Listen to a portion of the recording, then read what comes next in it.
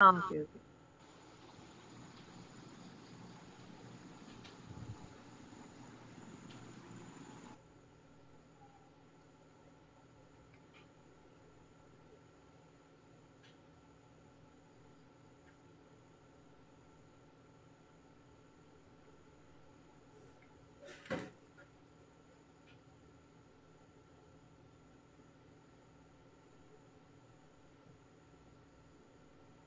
നമുക്ക് class ആരംഭിച്ചേക്കാം.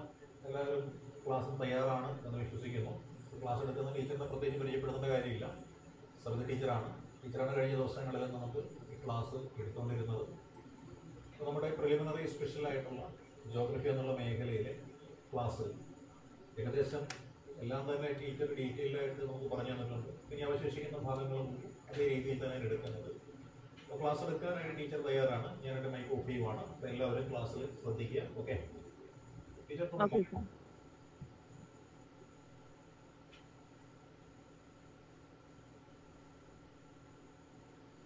Good evening, everyone.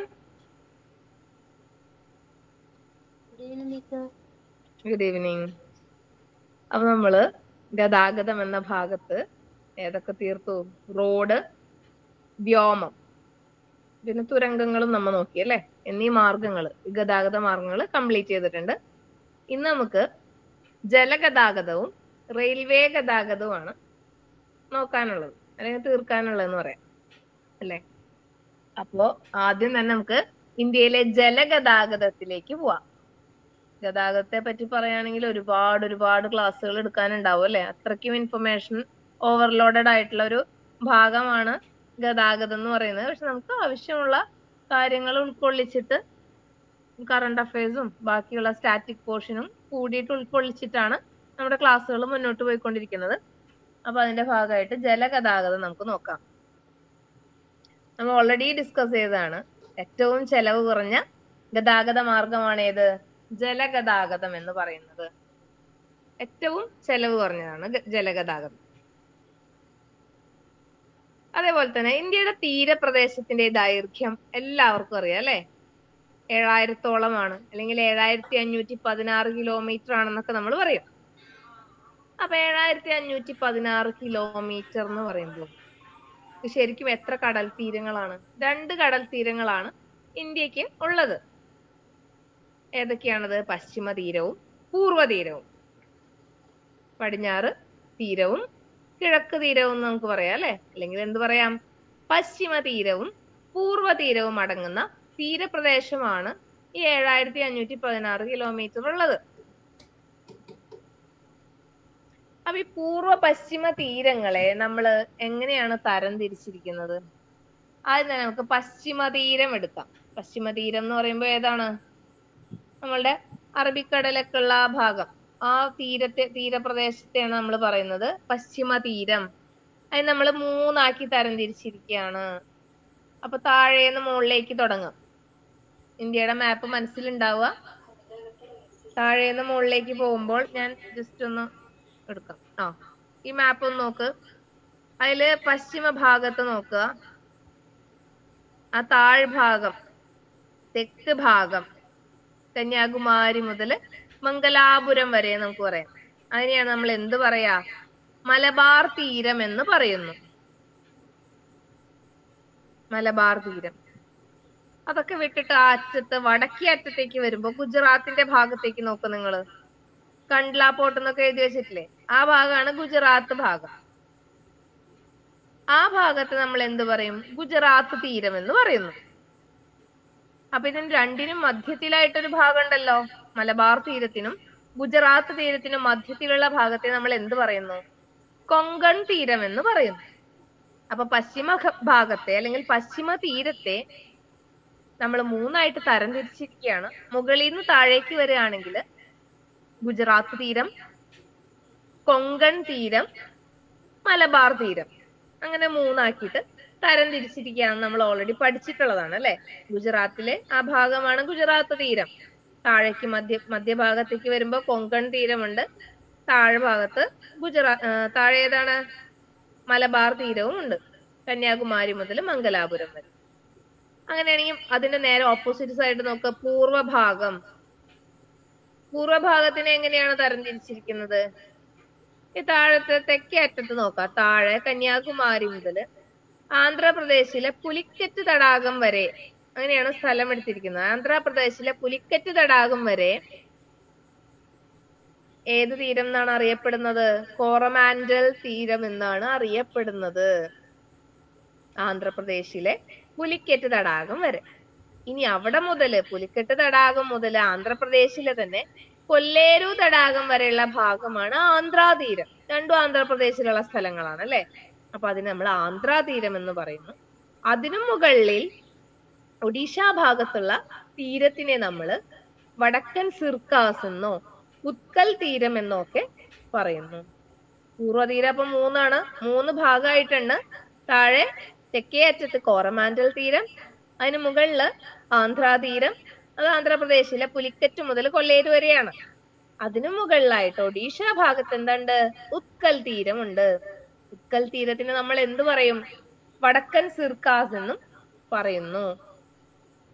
കിട്ടിയല്ലോ. അപ്പൊ ഇങ്ങനെയാണ് നമ്മളുടെ പശ്ചിമ പൂർവ്വ തീരങ്ങള് സ്ഥിതി ചെയ്യുന്നതെന്ന് ആദ്യം മനസ്സിലാക്കുക. പശ്ചിമ തീരത്തെയും 3 തരംതിരിച്ചിട്ടുണ്ട്, 3 ഭാഗങ്ങളാക്കിയിട്ടുണ്ട്. പൂർവ്വ തീരത്തെയും 3 പശ്ചിമ തീരം മുകളിൽ നോക്കുകയാണെങ്കിൽ ഗുജറാത്ത്, കൊങ്കൺ, മലബാർ തീരം. ഇപ്പുറത്താണെങ്കിലോ പൂർവ്വഭാഗത്താണെങ്കിൽ മുകളിൽ നോക്കുകയാണെങ്കിൽ ഉത്കൽ തീരം, ആന്ധ്രാതീരം, കോറമാൻഡൽ തീരം. താഴേന്ന് മുകളിലേക്കാണെങ്കിലോ കോറമാൻഡൽ തീരം കഴിഞ്ഞ് ആന്ധ്രാതീരം കഴിഞ്ഞ് ഉത്കൽ തീരം അല്ലെങ്കിൽ വടക്കൻ സിർക്കാസ് എന്നും അറിയപ്പെടുന്നു. ഭാഗം മനസ്സിലായെന്ന് വിചാരിക്കുന്നു. അടുത്തതായിട്ട് വ്യാപാരത്തിനെ പറ്റി പറയുമ്പോൾ മൂല്യം അനുസരിച്ച് ഇന്ത്യയുടെ 70% വ്യാപാരവും സമുദ്ര ഗതാഗതത്തിലൂടെയാണ് നടക്കുന്നത്. വാല്യൂ അനുസരിച്ചിട്ട് ഇന്ത്യയുടെ 70% വ്യാപാരവും സമുദ്ര ഗതാഗതത്തിലൂടെയാണ് നടക്കുന്നതെന്നാണ് പറയുന്നത്. ചെലവ് കുറഞ്ഞ ഗതാഗത മാർഗമാണ് അല്ലെ. അതുകൊണ്ട് തന്നെ വ്യാപാരത്തിന്റെ 70% സമുദ്ര ഗതാഗതത്തിലൂടെയാണ് നടക്കുന്നത്. നമുക്ക് ജലഗതാഗതത്തിനെ പറ്റി പറയുമ്പോൾ ആദ്യമായിട്ട് പഠിക്കേണ്ട ഏതാണ്? ഇന്ത്യയുടെ തുറമുഖങ്ങളെ പറ്റിയിട്ടാണ് നമ്മൾ പഠിക്കേണ്ടത്. തുറമുഖങ്ങൾ നമുക്കറിയാം, മേജർ തുറമുഖങ്ങളുണ്ട്, മറ്റു തുറമുഖങ്ങളുണ്ട്, അല്ലാത്ത മൈനർ ആയിട്ടുള്ള മറ്റുള്ള തുറമുഖങ്ങളും ഉണ്ട്. അപ്പൊ മേജർ തുറമുഖങ്ങൾ ഇന്ത്യക്ക് 13 പ്രധാന തുറമുഖങ്ങളും 205 വിജ്ഞാപനം ചെയ്ത മൈനർ തുറമുഖങ്ങളുമാണ് ഉള്ളത്. ഇന്ത്യക്ക് എത്ര തുറമുഖങ്ങളാണ്? 13 മേജർ തുറമുഖങ്ങളും 205 മൈനർ തുറമുഖങ്ങളുമാണ് ഉള്ളത്.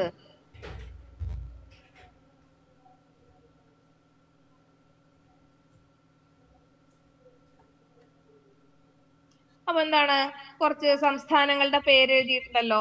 മഹാരാഷ്ട്ര 53, ഗുജറാത്ത് 40, ഇതൊക്കെ എന്താണ് എഴുതിയിരിക്കുന്നത്? അതായത് ഇന്ത്യയിലെ ഭൂരിഭാഗം തുറമുഖങ്ങളും താഴെ കൊടുത്തിട്ടുള്ള അല്ലെങ്കിൽ ഈ പറഞ്ഞിരിക്കുന്ന ഈ സ്ലൈഡുകളിൽ കാണിച്ചിരിക്കുന്ന സംസ്ഥാനങ്ങളിലാണ് സ്ഥിതി ചെയ്യുന്നത്.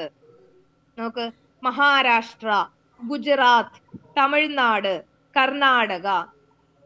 അപ്പൊ ഇതിൽ ഏറ്റവും കൂടുതൽ തുറമുഖങ്ങള് എവിടെയാണ് സ്ഥിതി ചെയ്യുന്നത്? ഏത് സംസ്ഥാനങ്ങളിലാണ് ഏറ്റവും കൂടുതൽ തുറമുഖങ്ങൾ ഉള്ളത്? മേജർ ആയിട്ടും മൈനർ ആയിട്ടും എല്ലാം കൂടി കണക്ക് കൂട്ടുമ്പോൾ, മേജർ മാത്രമല്ല, മേജർ 13 തുറമുഖങ്ങളേ ഉള്ളൂ അല്ലെ. മേജറും മൈനറും എല്ലാം കൂടിയിട്ട് എടുക്കുമ്പോൾ ഏറ്റവും കൂടുതൽ, ഏറ്റവും വലിയ അല്ലെങ്കിൽ ഏറ്റവും കൂടുതൽ തുറമുഖങ്ങളുള്ള സംസ്ഥാനം എന്ന് പറയുന്നത് ഏതാണ്? മഹാരാഷ്ട്രയാണ്. പിന്നെ ഗുജറാത്തില് 40 ഉണ്ട്. തമിഴ്നാട്ടില് 15 എന്ന് പറയുമ്പോൾ വേറൊരു പ്രത്യേകത കൂടി തമിഴ്നാട്ടിനുണ്ട്. എന്താണ്? മേജർ തുറമുഖങ്ങൾ കൂടുതലുള്ള സംസ്ഥാനം തമിഴ്നാടാണ്. അപ്പൊ എങ്ങനെയാണ് പഠിക്കുക? മഹാരാഷ്ട്രയും തമിഴ്നാടുമാണ് പ്രത്യേകതയുള്ളത്. എന്താണ് മഹാരാഷ്ട്രക്ക്? മേജറും മൈനറും എല്ലാം കൂടി കൂട്ടിയിട്ട് ഏറ്റവും കൂടുതൽ പോർട്സ് അല്ലെങ്കിൽ തുറമുഖങ്ങളുള്ള സംസ്ഥാനമാണ് മഹാരാഷ്ട്ര. 53 ടോട്ടൽ ആയിട്ടുള്ളത്. അതേപോലെ തന്നെ തമിഴ്നാടിന്റെ പ്രത്യേകതയാണ് മേജർ തുറമുഖങ്ങൾ കൂടുതലുള്ള സംസ്ഥാനം, അതാണ് Tamil Nadu.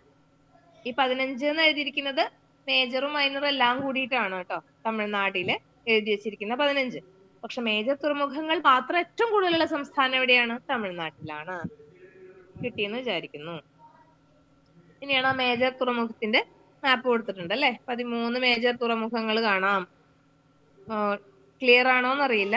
Kandla port, Mumbai port, Jawaharlal Nehru port, അങ്ങനെ കുറെ പോർട്ട്സ് കാണാം. നമുക്ക് അതിന്റെ പേരുകൾ ഇവിടെ താഴെ ഞാൻ എഴുതിയിട്ടുണ്ട്, നമുക്ക് നോക്കാം. മേജർ തുറമുഖങ്ങൾ ഏതൊക്കെയാണ്? പോർട്ട് ബ്ലെയർ, അതിൽ എഴുതി വെച്ചിട്ടില്ല, അപ്പൊ ഞാൻ പറഞ്ഞത്. Kandla port, Mumbai port, Jawaharlal Nehru port, Mormugao port, new Mangalore port, Cochin port. പിന്നെ ഇപ്പുറത്തേക്ക് വരുമ്പോൾ ഏതാണ്? തൂത്തുക്കുടി, ചെന്നൈ, എണ്ണൂർ, വിശാഖപട്ടണം, പാരദ്വീപ്, കൊൽക്കത്ത, ഹാൽഡിയ. ഇങ്ങനെ 13. പിന്നെ അപ്പുറത്ത് എന്തുണ്ട്? പോർട്ട് ബ്ലെയർ പോർട്ടും കൂടി ഉണ്ട്. 13ാമത്തതായിട്ട് പോർട്ട് ബ്ലെയർ പോർട്ടും ഉണ്ട്. ഇതൊക്കെയാണ് ഇന്ത്യയിലെ 13 മേജർ തുറമുഖങ്ങളുടെ ഒരു ഔട്ട്ലൈൻ എന്ന് പറയുന്നത്. ഇനി മേജർ തുറമുഖങ്ങളെ പറ്റി പറയുമ്പോൾ പോർട്ട് ബ്ലെയറിന് മാത്രം എന്താണ് ഒരു പ്രത്യേകത? പോർട്ട് ബ്ലെയർ മാത്രം എടുത്ത് എഴുതിയിരിക്കുന്ന എന്താ? പോർട്ട് ബ്ലെയർ എന്ന് വെച്ചിട്ടുണ്ടെങ്കിൽ ഇന്ത്യയിൽ നിലവിൽ വന്ന, ഇന്ത്യയിലെ ഏറ്റവും നിലവിൽ 13 മേജർ തുറമുഖങ്ങളാണുള്ളത്. അതിൽ ഏറ്റവും അവസാനമായിട്ട് അല്ലെങ്കിൽ 13ാമതായിട്ട് വന്ന മേജർ തുറമുഖമാണ് ആര്? ആൻഡമാനിലെ പോർട്ട് ബ്ലെയർ എന്ന് പറയുന്നത്. അപ്പൊ 13ാമത്തവനാണ് ആര്? ആൻഡമാനിലെ പോർട്ട് ബ്ലെയർ. 2010 നിലവിൽ വന്നത്. ലാസ്റ്റ് ആയിട്ട് വന്നിട്ടുള്ളത് പോർട്ട് ബ്ലെയർ ആണെങ്കിലും പുതിയൊരു തുറമുഖം അണ്ടർ കൺസ്ട്രക്ഷനിലാണ്. മഹാരാഷ്ട്രയിലെ വദാവൻ തുറമുഖം എന്ന് പറഞ്ഞിട്ടൊരു തുറമുഖം അണ്ടർ കൺസ്ട്രക്ഷൻ ആണ്. അത് വന്നു കഴിഞ്ഞാൽ 14ാമത്തേതായിട്ട് അല്ലെങ്കിൽ അവസാനത്തേതായിട്ട് വദാവൻ തുറമുഖമാവും. എങ്കിലും കറന്റ്ലി ഇപ്പോഴത്തെ അറ്റ് പ്രസന്റ് 13ാമത്തെ അല്ലെങ്കിൽ ലാസ്റ്റത്തെ ഏറ്റവും അവസാനമായിട്ട് വന്ന തുറമുഖമാണ് ആൻഡമാനിലെ പോർട്ട് ബ്ലെയർ. കിട്ടിയല്ലോ. ഇനി കേന്ദ്ര തുറമുഖ വകുപ്പ് എന്ന് എഴുതിയിട്ടുണ്ട്. എന്താണത്? ഈ മേജർ തുറമുഖങ്ങളുടെ എല്ലാം ഭരണ നിർവഹണം നടത്തുന്നത് കേന്ദ്ര തുറമുഖ വകുപ്പാണ്. ഇവിടെയൊക്കെ ഒരു ഭരണ നിയന്ത്രണം നടത്തണം അല്ലെ? അഡ്മിനിസ്ട്രേഷൻ ആരാണ്? തുറമുഖ വകുപ്പാണ്, കേന്ദ്ര തുറമുഖ വകുപ്പാണ്. Union ministry of port, shipping and waterways. മിനിസ്ട്രിയുടെ പേര് ഇപ്പൊ മാറിയതാണ്. ആദ്യം ജസ്റ്റ് മിനിസ്ട്രി ഓഫ് പോർട്സ് എന്ന് മാത്രമേ ഉണ്ടായിരുന്നുള്ളൂ. ഇപ്പോ union ministry of ports, shipping and waterways എന്നാക്കിയിട്ടുണ്ട്. ഇപ്പോഴത്തെ മിനിസ്റ്റർ ആരാണ്? ശ്രീ സർബാനന്ദ സോനോവാൽ ആണ് ഇപ്പോഴത്തെ minister. Union minister for port, shipping and വാട്ടർവേസിന്റെ union minister ആരാണ്? ശ്രീ സർബാനന്ദ സോനോവാൽ ആണ്. ഇനി ഒരു പദ്ധതിയുടെ പേര് ഇതിൽ എഴുതിയിട്ടുണ്ട്. എന്താണ്? സാഗർമാല പദ്ധതി. അതായത് സാഗർമാല പദ്ധതി എന്ന് പറഞ്ഞിട്ട് ഒരു പുതിയ ന്യൂസുകളൊക്കെ നമുക്ക് ഉണ്ടായിരുന്നു അല്ലെ? ആ സമയത്ത് എന്താ പറഞ്ഞിരുന്നത്? സാഗർമാല പദ്ധതിക്ക് കീഴില് 6 പുതിയ മെഗാ തുറമുഖങ്ങൾ വികസിപ്പിക്കും എന്നൊക്കെ പറഞ്ഞിട്ട് നമ്മൾ വായിച്ചിരുന്നു. അപ്പൊ എന്താണ് സാഗർമാല പദ്ധതി? സാഗർമാല പദ്ധതി എന്ന് പറഞ്ഞിട്ടുണ്ടെങ്കിൽ അതൊരു ഗവൺമെന്റ് ഓഫ് ഇന്ത്യ ഇനീഷ്യേറ്റീവ് ആണ്. നമ്മുടെ രാജ്യത്തിന്റെ 7500 കിലോമീറ്ററോളം നമുക്ക് തീരദേശ ദൈർഘ്യമുണ്ടെന്ന് നമ്മൾ പഠിച്ചു. തീരപ്രദേശമാണ്, 7500 കിലോമീറ്ററോളം ഉണ്ടെന്ന് നമുക്കറിയാം. ഇത് വേണ്ട വിധത്തിൽ നമ്മൾ ഉപയോഗിക്കാൻ സാധിക്കുന്നില്ല. സോ ഇന്ത്യൻ പോർട്ടുകൾ മോഡേണൈസ് ചെയ്യുക, പോർട്ട് ബേസ്ഡ് ഡെവലപ്മെന്റ് എത്രയും പെട്ടെന്ന് സാധ്യമാക്കുക, പിന്നെ ഇപ്പോഴത്തെ തുറമുഖങ്ങളെല്ലാം വേൾഡ് ക്ലാസ് പോർട്ടുകളാക്കി മാറ്റുക. അതുവഴി എന്താണ്? രാജ്യത്തെ പ്രധാന സാമ്പത്തിക ഇടപാടുകളെല്ലാം ഈ മേജർ പോർട്ടുകളിലൂടെ സാധ്യമാവുക എന്നുള്ള ലക്ഷ്യത്തോടു കൂടിയിട്ട് ഗവൺമെന്റ് ഓഫ് ഇന്ത്യ ഇനിഷ്യേറ്റ് ചെയ്തിട്ടുള്ള പദ്ധതിയാണ് ഇത് സാഗർമാല പദ്ധതി എന്ന് പറയുന്നത്. അപ്പൊ 6 പ്രധാന മെഗാ പോർട്ടുകളാണ് അവർ പ്ലാൻ ചെയ്തിരിക്കുന്നത്. എവിടെയൊക്കെയാണ്? വെസ്റ്റ് ബംഗാൾ, ഒഡീഷ, തമിഴ്നാട്ടിൽ 2 പ്ലാൻ ചെയ്തിട്ടുണ്ട്. ആന്ധ്രാപ്രദേശ്, കർണാടക, മഹാരാഷ്ട്ര, ഇവിടെയൊക്കെയാണ് 6 പ്രധാന മെഗാ പോർട്ടുകൾ വരാൻ പോകുന്ന ആരുടെ? സാഗർമാല പദ്ധതിയുടെ കീഴിൽ. അപ്പൊ അതൊരു വലിയ പ്രൊജക്റ്റ് ആണ്. നമ്മളുടെ രാജ്യത്തിന്റെ തീരപ്രദേശം മാക്സിമം യൂട്ടിലൈസ് ചെയ്യാന്നുള്ളൊരു ഉദ്ദേശത്തോടു കൂടി വരാൻ പോകുന്ന ഒരു പ്രൊജക്റ്റ് ആണത്. അടുത്തതാണത് അമൃത് കാൽ വിഷൻ 2047. ഇതൊക്കെ തുറമുഖങ്ങളുമായിട്ട് ബന്ധപ്പെട്ടിട്ടുള്ള കുറച്ച് കറണ്ട് അഫയേഴ്സ് ആണ്. അമൃത് കാൽ വിഷൻ 2047 എന്ന് വെച്ചാൽ എന്താണ്? ശ്രീ നരേന്ദ്രമോദിയാണ് പ്രഖ്യാപിച്ചിരിക്കുന്നത്. എന്താണ്? 2047 കൂടിയിട്ട് പോർട്ട് ഡെവലപ്മെന്റുമായി ബന്ധപ്പെട്ടിട്ടുള്ള വികസനം മാക്സിമം നടക്കും. അല്ലെങ്കിൽ 2023 നമ്മുടെ ഗ്ലോബൽ മാരിടൈം ഇന്ത്യ സമ്മിറ്റ് ഉണ്ടായിരുന്നു അല്ലെ? എവിടെയാ വെച്ചിട്ടായിരുന്നു അത്? മുംബൈയിൽ വെച്ചിട്ടായിരുന്നു. Global maritime India summit 2023 at മുംബൈയിലായിരുന്നു. അവിടെ വെച്ചിട്ടാണ് ശ്രീ നരേന്ദ്രമോദി ഇതിനെപ്പറ്റി പ്രഖ്യാപിച്ചത്. എന്താണ് പ്രഖ്യാപിച്ചത്? The long term blue print for the Indian maritime blue economy. Indian മാരിടൈമിന്റെ long term blue print ആണെന്നാണ് ഇതിനെപ്പറ്റി പറഞ്ഞത്. അപ്പൊ ഇന്ത്യയില് 2047 കൂടിയിട്ട് വരാൻ പോകുന്ന ഡെവലപ്മെന്റ്, പോർട്ട് ഡെവലപ്മെന്റ് ആണ് ഇതിൽ ഉൾക്കൊള്ളുന്നത്. അമൃത്കാൽ വിഷൻ. ചിലപ്പോ ചോദിക്കാം, അമൃത്കാൽ വിഷൻ എന്തുമായി ബന്ധപ്പെട്ടിരിക്കുന്നു? റെയിൽവേ, ജലഗതാഗതം, തുറമുഖങ്ങൾ എന്നൊക്കെ ചോദിച്ചാൽ അറിയണം, തുറമുഖങ്ങളുമായിട്ട് ബന്ധപ്പെട്ടിട്ടുള്ളതാണ്. അല്ലെങ്കിൽ പോർട്ട് ഡെവലപ്മെന്റുമായി ബന്ധപ്പെട്ടിട്ടുള്ള ഒരു പേരാണ് എന്ത്? സാഗർമാല പദ്ധതിയും അതെ, അമൃതകാൽ വിഷനും അതെ. രണ്ടും മനസ്സിൽ ഓർത്ത് വെക്കുക. പിന്നെ നമ്മള് മൈനർ തുറമുഖങ്ങൾ എന്ന് പറഞ്ഞ് എഴുതിയിട്ടുണ്ട്. എന്താണത്? നമ്മൾ പഠിച്ചു അല്ലെ, ഇന്ത്യയിൽ 200-ലധികം മൈനർ തുറമുഖങ്ങൾ ഉണ്ട്.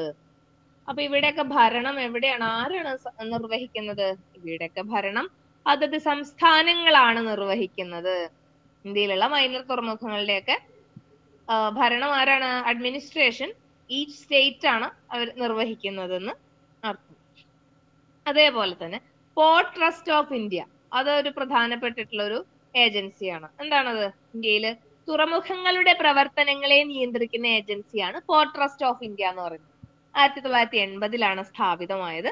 അപ്പൊ ഇന്ത്യയുടെ എല്ലാ മേജർ തുറമുഖങ്ങളും മൈനർ തുറമുഖങ്ങളും എല്ലാത്തിന്റെയും പ്രവർത്തനങ്ങളെ നിയന്ത്രിക്കാനായിട്ട് ഗവൺമെന്റ് സമീപിക്കുന്ന ഒരു ഏജൻസിയാണ് ഇത്, പോർട്ട് ട്രസ്റ്റ് ഓഫ് ഇന്ത്യ എന്ന് പറയുന്നത്. 1980-ലാണത് സ്ഥാപിതമായത്. പിന്നെ 9 സംസ്ഥാനങ്ങൾക്കാണ് നമുക്ക് സമുദ്ര തീരങ്ങൾ ഉള്ളത് നമ്മൾ പഠിച്ചിട്ടുണ്ട് അല്ലെ? PSC പഠിക്കുന്ന കാലം മുതലേ പഠിക്കുന്നതാണ്. എത്ര സംസ്ഥാനങ്ങൾക്കാണ് സമുദ്രതീരം, അത് ഏതൊക്കെയാണ് നമ്മൾ പഠിച്ചിട്ടുണ്ട്. ചിത്രത്തിൽ നിന്ന് തന്നെ നമുക്കറിയാം അല്ലെ? മാപ്പ് നോക്കിയിട്ട് കടൽ തീരത്തിനോട് ചേർന്ന് നടക്കുന്ന സംസ്ഥാനങ്ങൾ ഏതൊക്കെയാന്ന് നോക്കിയാൽ മതി. ഏതൊക്കെയാണ്? ഗുജറാത്ത്, മഹാരാഷ്ട്ര, ഗോവ, കർണാടക, കേരള, തമിഴ്നാട്, ഇനി അപ്പുറത്തെ സൈഡിലേക്ക് പോയിട്ട് തമിഴ്നാട്, ആന്ധ്രാപ്രദേശ്, ഒഡീഷ, പശ്ചിമ ബംഗാൾ. ഇങ്ങനെ 9 സംസ്ഥാനങ്ങളിലാണ് സമുദ്ര തീരങ്ങൾ ഉള്ളത്. ഇന്ത്യയിൽ എത്ര സംസ്ഥാനങ്ങൾക്കാണ് സമുദ്ര തീരങ്ങൾ ഉള്ളത്? 9 സംസ്ഥാനങ്ങൾക്കാണ് സമുദ്ര തീരങ്ങൾ ഉള്ളത് എന്ന് പഠിച്ചു വെക്കുക. ഏതൊക്കെയാണെന്ന് നമ്മളെ മൈൻഡിൽ ആ മാപ്പ് എടുത്തിട്ട് നോക്കാം. ഗുജറാത്ത് മുതൽ താഴേക്ക് വന്ന് പിന്നെ അപ്പുറത്തെ സൈഡിലേക്ക് പോയി പശ്ചിമ ബംഗാൾ വരെ ഇത് നീണ്ടു നിവർന്ന് കിടക്കുന്നുണ്ട്. മനസ്സിലായല്ലോ? അപ്പൊ മേജർ തുറമുഖങ്ങള്, മൈനർ തുറമുഖങ്ങൾ, അതിന്റെയൊക്കെ നിയന്ത്രണം ആരാണ്? അഡ്മിനിസ്ട്രേഷൻ നമ്മൾ കണ്ടു അല്ലെ?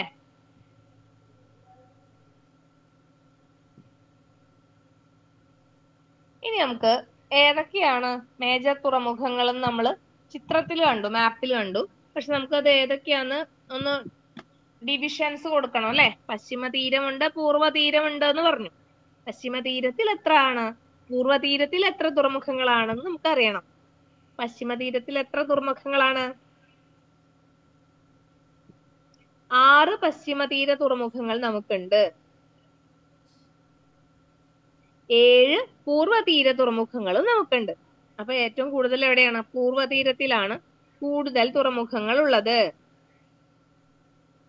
6 പശ്ചിമ തീര തുറമുഖങ്ങൾ ഏതൊക്കെയാണ്? കേരളത്തിലെ കൊച്ചി, കർണാടകയിലെ, അത് നമുക്ക് മുകളിലേക്ക് പോവാം അല്ലെ? കേരളം മുതൽ മുകളിലേക്ക് പോവാം. കേരളത്തിലെ കൊച്ചി, കർണാടകയിലെ ന്യൂ മാംഗ്ലൂർ അല്ലെങ്കിൽ മംഗലാപുരം, മാംഗ്ലൂർ തന്നെയാണ് മംഗലാപുരം.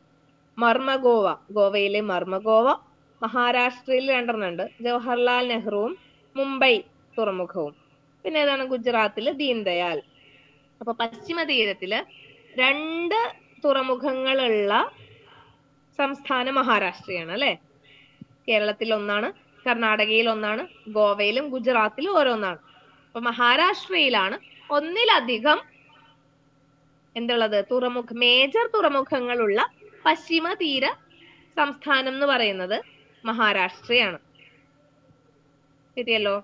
അതേപോലെ തന്നെ പൂർവ്വ തീരത്തേക്ക് വരികയാണെങ്കിൽ തമിഴ്നാട്ടില് നമുക്ക് ഏതൊക്കെ 3 കാണാം അല്ലെ? ചെന്നൈ, കാമരാജ്, VO ചിദംബരനാർ ലാസ്റ്റ് എഴുതിയിട്ടുള്ളത്. അപ്പൊ ചെന്നൈ, കാമരാജ്, VO ചിദംബരനാർ 3 മേജർ തുറമുഖമാണ് തമിഴ്നാട്ടിലുള്ളത്. അതുകൊണ്ടാണ് നമ്മൾ നേരത്തെ പഠിച്ചത് എന്ത്? തമിഴ്നാട് എന്ന് പറഞ്ഞ സംസ്ഥാനത്താണ് മേജർ തുറമുഖങ്ങൾ കൂടുതലുള്ളത്. ഏതൊക്കെയാണത്? ഒന്ന് ചെന്നൈ തുറമുഖം, 2 കാമരാജ് പോർട്ട്, 3 വിയോ ചിദംബരനാർ തുറമുഖം. ഇതിനൊക്കെ വേറെ വേറെ പേരുകൾ ഉണ്ട്, മാറിപ്പോവാതെ നമുക്ക് പഠിച്ചെടുക്കണം. ശേഷം ആന്ധ്രാപ്രദേശിലെ വിശാഖപട്ടണം തുറമുഖം, പാരാദീപ് തുറമുഖം എവിടത്തെയാണ്? ഒഡീഷയിലെ.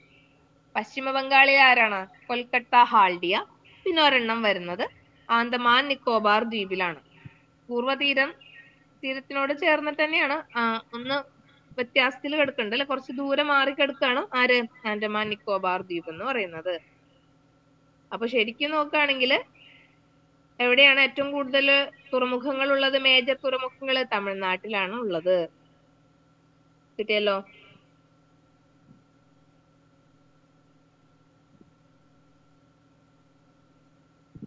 അപ്പൊ തെക്കേ അറ്റം എന്ന് എഴുതി വെച്ചിട്ടുണ്ട്. എന്താണ് തെക്കേ അറ്റം എന്ന് ഉദ്ദേശിക്കുന്നത്?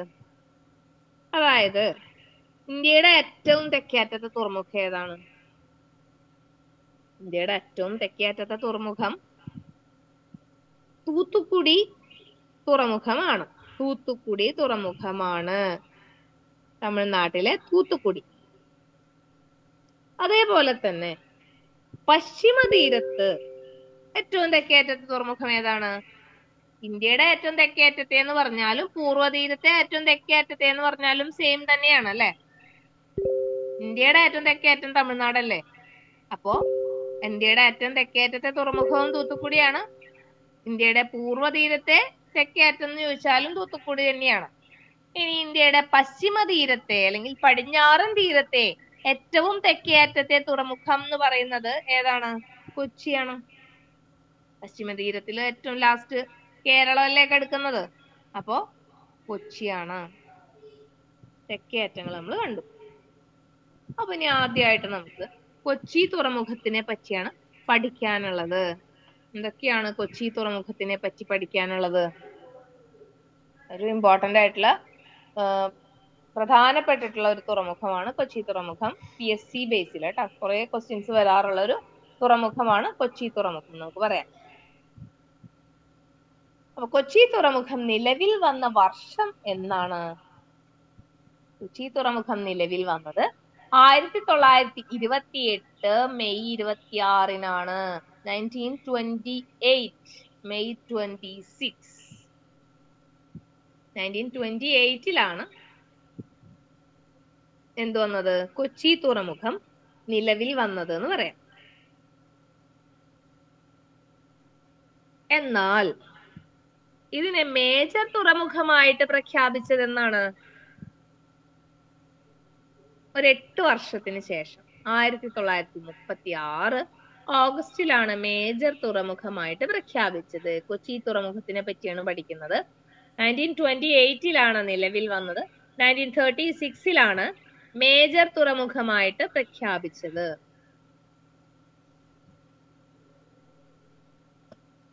പടിഞ്ഞാറൻ തീരത്തെ ഏറ്റവും തെക്കേയറ്റത്തെ തുറമുഖമാണ് കൊച്ചി തുറമുഖം നമ്മൾ പഠിച്ചു അല്ലെ. ഇനി റോബർട്ട് ബ്രിസ്റ്റോ ആരാണ്?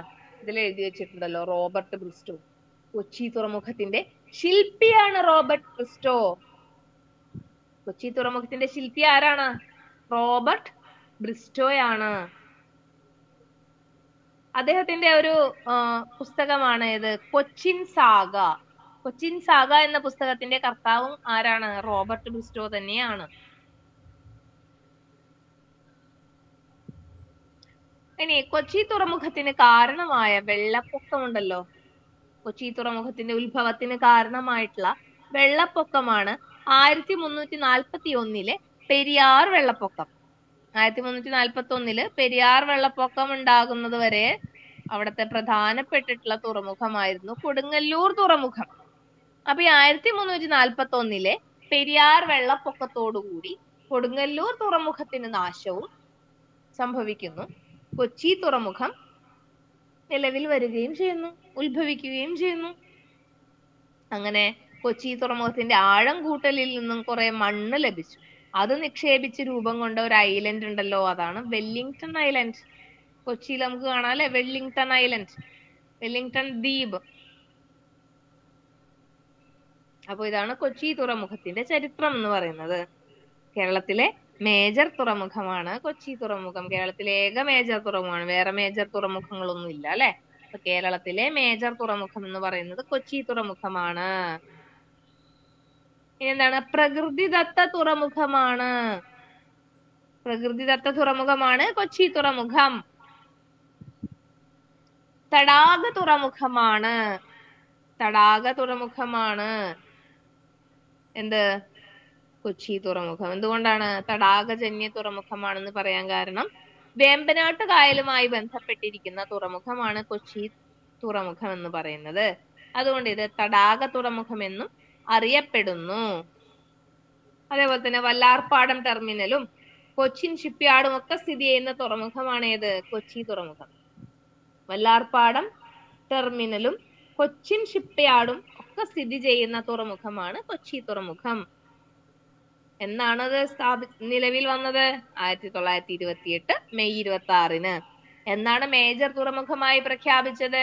8 വർഷത്തിന് ശേഷം 1936 ഓഗസ്റ്റിൽ. കിട്ടിയല്ലോ.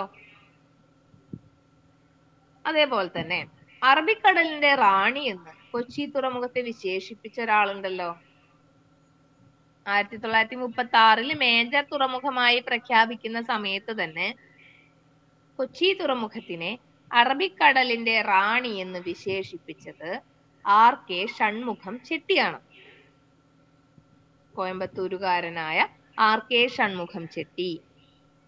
47-ലും 48-ലും ഒക്കെ ഇന്ത്യയുടെ ധനകാര്യമന്ത്രിയായിരുന്നു അദ്ദേഹം.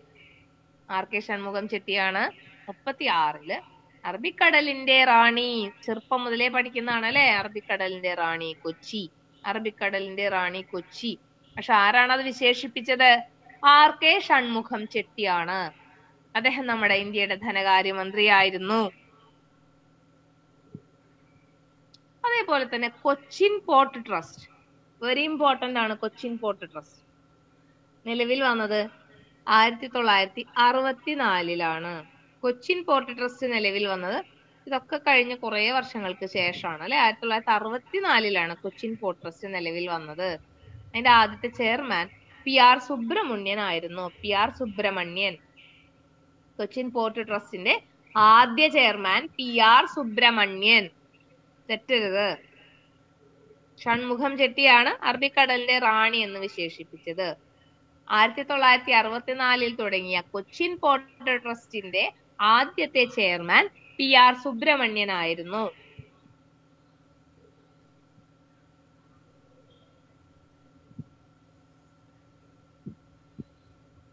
അടുത്തതാണ് ഏത്? ഗുജറാത്ത് തുറമുഖം. കൊച്ചി തുറമുഖത്തിന് നമ്മൾ പഠിച്ചു അല്ലെ. ഇനി അടുത്തത് ഏതാണ്? ഗുജറാത്ത് തുറമുഖം. ഒരു ഇമ്പോർട്ടന്റ് ആയിട്ടുള്ള തുറമുഖമാണ് ഗുജറാത്ത് തുറമുഖം എന്ന് പറയുന്നത്. ഗുജറാത്ത് തുറമുഖത്തിന്റെ പഴയ പേരാണെന്ത്? കണ്ട്ല തുറമുഖം എന്ന് പറയുന്നത്. ഗുജറാത്ത് തുറമുഖത്തിന്റെ പഴയ പേരാണ് കണ്ട്ല. പുതിയ പേരെന്താണ്? ഇപ്പോഴത്തെ പേര് ഇന്ത്യയിലത്തെ ഒരു പൊളിറ്റീഷ്യൻ ആയിരുന്ന ദീൻ ദയാൽ ഉപാധ്യായയുടെ പേരില് ഇത് അറിയപ്പെടുന്നുണ്ട്. ദീൻ ദയാൽ തുറമുഖം. ഗുജറാത്ത് തുറമുഖത്തിന് അപ്പൊ 2 പേരുണ്ടല്ലോ. ഏതൊക്കെയാണത്? കണ്ട്ല തുറമുഖവും ദീൻ ദയാൽ തുറമുഖവും. കണ്ട്ല എന്നുള്ളത് പഴയ പേരാണ്.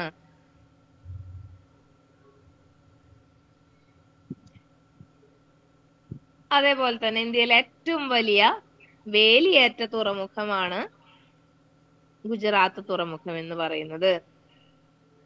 ഇന്ത്യയിലെ ഏറ്റവും വലിയ വേലിയേറ്റ തുറമുഖമാണ് ദീൻ ദയാൽ തുറമുഖം അല്ലെങ്കിൽ ഗുജറാത്ത് തുറമുഖം. എന്നാണ് തുറമുഖം നിർമ്മിച്ചത്? 1950-ലാണ് നിർമ്മിച്ചത്. കൊച്ചി തുറമുഖം 28-ലായിരുന്നു അല്ലെ. ഗുജറാത്ത് തുറമുഖമോ 50-ലാണ്, 1950-ൽ. അതേപോലെ തന്നെ സ്വതന്ത്ര വ്യാപാര പദവി, പ്രത്യേക സാമ്പത്തിക മേഖലാ പദവി, ഇങ്ങനെ കുറെ പദവികളൊക്കെ ലഭിച്ച ഇന്ത്യയിലെ ആദ്യത്തെ തുറമുഖമാണ് ഏത്? ദീൻ ദയാൽ തുറമുഖം. പ്രത്യേക സാമ്പത്തിക മേഖല, സ്പെഷ്യൽ ഇക്കണോമിക് സോൺ, സ്വതന്ത്ര വ്യാപാര പദവി, ഇതൊക്കെ ലഭിച്ച തുറമുഖമാണേത്? ദീൻ ദയാൽ തുറമുഖം എന്ന് പറയുന്നത്. അതേപോലെ തന്നെ ഇന്ത്യ വിഭജനത്തിന്റെ സന്തതി എന്നറിയപ്പെടുന്ന അല്ലെങ്കിൽ ഇന്ത്യ വിഭജനത്തിന്റെ ശിശു എന്നൊക്കെ അറിയപ്പെടുന്ന തുറമുഖമാണേത്? ദീൻ ദയാൽ തുറമുഖം. അല്ലെങ്കിൽ സ്വതന്ത്ര ഇന്ത്യയിൽ നിർമ്മിച്ച ആദ്യത്തെ തുറമുഖം എന്നും അറിയപ്പെടുന്നു ദീൻ ദയാൽ തുറമുഖം. സ്വതന്ത്ര ഇന്ത്യയിൽ ഇന്ത്യ വിഭജനത്തിന്റെ സന്തതി. അപ്പൊ ഒരു പ്രത്യേകത ഉണ്ട് അല്ലെ ഗുജറാത്ത് തുറമുഖത്തിന്. അതേപോലെ തന്നെ നമുക്കറിയാം ലോകത്തിലെ ഏറ്റവും വലിയ കപ്പൽ പൊളിക്കൽ കേന്ദ്രമാണ് എവിടെ? അലാങ് എന്നുള്ളത്. ലോകത്തിലെ ഏറ്റവും വലിയ കപ്പൽ പൊളിക്കൽ കേന്ദ്രമാണ് അലാങ്. ഈ അലാങ് എവിടെയാണ്? ഈ അലാങ് ഗുജറാത്തിലാണ് സ്ഥിതി ചെയ്യുന്നത്. അലാങ് സ്ഥിതി ചെയ്യുന്നത് ഗുജറാത്തിലാണ്. കപ്പലുകളുടെ ശവപ്പറമ്പ് എന്നറിയപ്പെടുന്നതാണ് അലാങ്. ലോകത്തിലെ ഏറ്റവും വലിയ കപ്പൽ പൊളിക്കൽ കേന്ദ്രമാണ് അലാങ്. ഗുജറാത്തിലാണ്. കപ്പലുകളുടെ ശവപ്പറമ്പ് എന്നറിയപ്പെടുന്നതാണ് അലാങ്. അപ്പൊ ഗുജറാത്ത് തുറമുഖത്തിനെ പറ്റി പഠിച്ചല്ലോ. കൊച്ചി തുറമുഖത്തിനെ പഠിച്ചു അല്ലെ. കൊച്ചി എന്താണ് 1928 വന്നത്. 1936 മേജർ തുറമുഖമായി. ഗുജറാത്ത് 1950 നിലവിൽ വന്നത്. ദീൻ ദയാൽ തുറമുഖം എന്നും കണ്ട്ല പോർട്ട് എന്നും പേരുണ്ട്. ഇനിയാണ് മഹാരാഷ്ട്രയിൽ നമ്മൾ പറഞ്ഞു 2 തുറമുഖങ്ങളുണ്ട്. ഏതൊക്കെയാണ്? മുംബൈ തുറമുഖവും ജവഹർലാൽ നെഹ്റു തുറമുഖവും. അതിൽ മുംബൈ തുറമുഖത്തിനെ പറ്റിയിട്ടാണ് പറയുന്നത്. എന്താണ് മുംബൈ തുറമുഖത്തിന്റെ പ്രത്യേകത? എന്താണ്? ഇന്ത്യയിലെ ഏറ്റവും വലിയ മേജർ തുറമുഖമാണ് മുംബൈ തുറമുഖം. അപ്പൊ 13 മേജർ തുറമുഖങ്ങളിൽ ഏറ്റവും വലിയതാരാണ്? മുംബൈ തുറമുഖമാണ്. അത് പഠിച്ചു വെക്കണം, ഇമ്പോർട്ടന്റ് ആണ്. Gate way of India എന്നറിയപ്പെടുന്നതാണ് Mumbai തുറമുഖം. മുംബൈ തുറമുഖം അറിയപ്പെടുന്നത് എന്താണ്? Gate way of India. അതേപോലെ തന്നെ ഇന്ത്യയിലെ ഏറ്റവും വലിയ പ്രകൃതിദത്ത തുറമുഖമാണ് മുംബൈ തുറമുഖം എന്ന് പറയുന്നത്. ഏറ്റവും വലിയ പ്രകൃതിദത്ത തുറമുഖമാണ്. അതേപോലെ തന്നെ ഇന്ത്യയുടെ പരുത്തി തുറമുഖം എന്നറിയപ്പെടുന്ന ആരാണ്? മുംബൈ ആണ്. കോട്ടണോപോളിസ് മുംബൈ ആണ് അല്ലെ. അതേപോലെ തന്നെ ഇന്ത്യയുടെ പരുത്തി തുറമുഖം എന്നറിയപ്പെടുന്ന തുറമുഖമാണ് ആര്? മുംബൈ. പിന്നെന്താണ്? ഇന്ത്യയിൽ ഏകദേശം 1/5 ഭാഗത്തോളം വിദേശ ചരക്കുകൾ ഇറക്കുമതി ചെയ്യുന്ന തുറമുഖമാണ് മുംബൈ തുറമുഖം. ഇന്ത്യയിലെ ഏകദേശം 1/5 ഭാഗത്തോളം വിദേശ ചരക്കുകൾ ഇറക്കുമതി ചെയ്യുന്നു, അതായത് ഇമ്പോർട്ട് ചെയ്യുന്നു. ഫോറിൻ ചരക്കുകൾ ഇമ്പോർട്ട് ചെയ്യുന്ന തുറമുഖമാണ് മുംബൈ തുറമുഖം. ഏറ്റവും വലുതാണ് അല്ലെ. അപ്പൊ അവിടെയാണ് ധാരാളം വിദേശ ഇറക്കുമതികളൊക്കെ നടക്കുന്ന സ്ഥലം. ഗേറ്റ് വേ ഓഫ് ഇന്ത്യയിലാണ്. ഇന്ത്യയിലെ ഏറ്റവും വലിയ പ്രകൃതിദത്ത തുറമുഖമാണ്. ഇന്ത്യയിലെ പരുത്തി തുറമുഖം എന്നും അറിയപ്പെടുന്നു. ഏറ്റവും വലുതാണ്. അപ്പൊ ഓർത്ത് വെക്കണം, മഹാരാഷ്ട്രയിലാണ്. ഇനിയുണ്ടല്ലോ നവശേവ തുറമുഖം. അതാരാണ്? നേരത്തെ പറഞ്ഞില്ലേ നമ്മള്, ജവഹർലാൽ നെഹ്റു തുറമുഖം. അത് തന്നെയാണ് നവശേവ തുറമുഖവും. നെഹ്റുവിന്റെ പേരിൽ അറിയപ്പെടുന്ന തുറമുഖമാണ് നവശേവ തുറമുഖം. കുറച്ച് പ്രത്യേകതകളൊക്കെ ഉള്ള തുറമുഖമാണിത്. നവശേവ തുറമുഖം അല്ലെങ്കിൽ ജവഹർലാൽ നെഹ്റു തുറമുഖം മഹാരാഷ്ട്രയിലാണ് സ്ഥിതി ചെയ്യുന്നത്. ഇന്ത്യയിലെ ഏറ്റവും വലിയ കൃത്രിമ തുറമുഖമാണ്. ഏറ്റവും വലിയ പ്രകൃതിദത്ത തുറമുഖം ഏതായിരുന്നു? മുംബൈ തുറമുഖമായിരുന്നു അല്ലെ. മുംബൈയിലെ തന്നെ അല്ലെങ്കിൽ മഹാരാഷ്ട്രയിലെ, മുംബൈയിലല്ല മഹാരാഷ്ട്രയിലെ മറ്റൊരു തുറമുഖമായ നവശേവ തുറമുഖം തന്നെയാണ് ഇന്ത്യയിലെ ഏറ്റവും വലിയ കൃത്രിമ തുറമുഖം. രണ്ടും അപ്പൊ മഹാരാഷ്ട്രയിലാണ്. പ്രകൃതിദത്തവും കൃത്രിമവും മഹാരാഷ്ട്രയിൽ തന്നെ. പ്രകൃതിദത്തം വലുത് മുംബൈ തുറമുഖമാണെങ്കിൽ കൃത്രിമ തുറമുഖം വലുത് ഏതാണ്? നവശേവയാണ്. ജവഹർലാൽ നെഹ്റു തുറമുഖമാണ്. അതേപോലെ തന്നെ ഏറ്റവും വലിയ കണ്ടെയ്നർ തുറമുഖവും അത് തന്നെയാണ്. ഇന്ത്യയിലെ ഏറ്റവും വളരെ വേഗത്തിൽ വളരുന്ന തുറമുഖവും അത് തന്നെയാണ്. അത് ഏറ്റവും വലിയ കണ്ടെയ്നർ തുറമുഖമായതുകൊണ്ടായിരിക്കും അല്ലെ. ജവഹർലാൽ നെഹ്റു തുറമുഖമാണ് ഏറ്റവും വളരെ വേഗത്തിൽ വളരുന്ന തുറമുഖം. അതേപോലെ തന്നെ ഇന്ത്യയിൽ ഏറ്റവും വലിയ കൃത്രിമ തുറമുഖമാണ് എന്ന് നമ്മൾ പഠിച്ചു. ആദ്യമായി സ്വകാര്യവൽക്കരിച്ച container port Jawaharlal Nehru പോർട്ടാണ്. Container എന്ന് കേൾക്കുമ്പോ ജവഹർലാൽ നെഹ്റു അല്ലെ. കണ്ടെയ്നർ പോർട്ടാണ് ആദ്യമായിട്ട് സ്വകാര്യവൽക്കരിച്ച ജവഹർലാൽ നെഹ്റു പോർട്ടാണ്. അതേപോലെ തന്നെ ഇന്ത്യയിലെ ഏറ്റവും തിരക്ക് കൂടിയ തുറമുഖമാണ് ജവഹർലാൽ നെഹ്റു തുറമുഖം. അത് പഠിച്ചു വെക്കുക. ഏറ്റവും വലുത് മുംബൈ ആണെങ്കിലും ഏറ്റവും തിരക്ക് കൂടിയ തുറമുഖം മഹാരാഷ്ട്രയിലെ നവശേവ തുറമുഖമാണ്. അത് ഓർക്കുക. വലുത് മുംബൈ ആയതുകൊണ്ട് ഇപ്പുറത്ത് വന്നിട്ട് ആളുകൾ തിക്കി തിരക്കും. അവിടെ വലുതാന്ന് വെച്ചിട്ട് ആരും പോവില്ല അല്ലെ, ഭയങ്കര തിരക്കായിരിക്കും എന്ന് വെച്ച് പോവില്ല. പക്ഷെ ഇവിടേക്ക് വരുമ്പോ എന്താണ്, ഇവിടെ നല്ല തിക്കും തിരക്കാക്കും. അപ്പൊ മഹാരാഷ്ട്രയിലാണ് ഏറ്റവും വലുതും ഏറ്റവും തിരക്ക് കൂടിയതും. രണ്ടെണ്ണം മഹാരാഷ്ട്രയിലാണെന്ന് ഓർത്തു വെക്കുക. അടുത്തത് ആരാണ്? മർമഗോവ തുറമുഖമാണ്. മർമഗോവ തുറമുഖം എവിടെയാണ്? ഗോവയിലാണ്. മർമഗോവ ഗോവയിലാണ്. ഇതും ഒരു പ്രകൃതിദത്ത തുറമുഖം തന്നെയാണ്. അപ്പൊ ഏതൊക്കെയാണ് പ്രകൃതിദത്ത തുറമുഖങ്ങൾ പഠിച്ചത് നമ്മള്? കൊച്ചി ഒരു പ്രകൃതിദത്ത തുറമുഖമായിരുന്നു. മുംബൈ ഒരു പ്രകൃതിദത്ത തുറമുഖമായിരുന്നു. മർമഗോവയും ഒരു പ്രകൃതിദത്ത തുറമുഖമാണ്.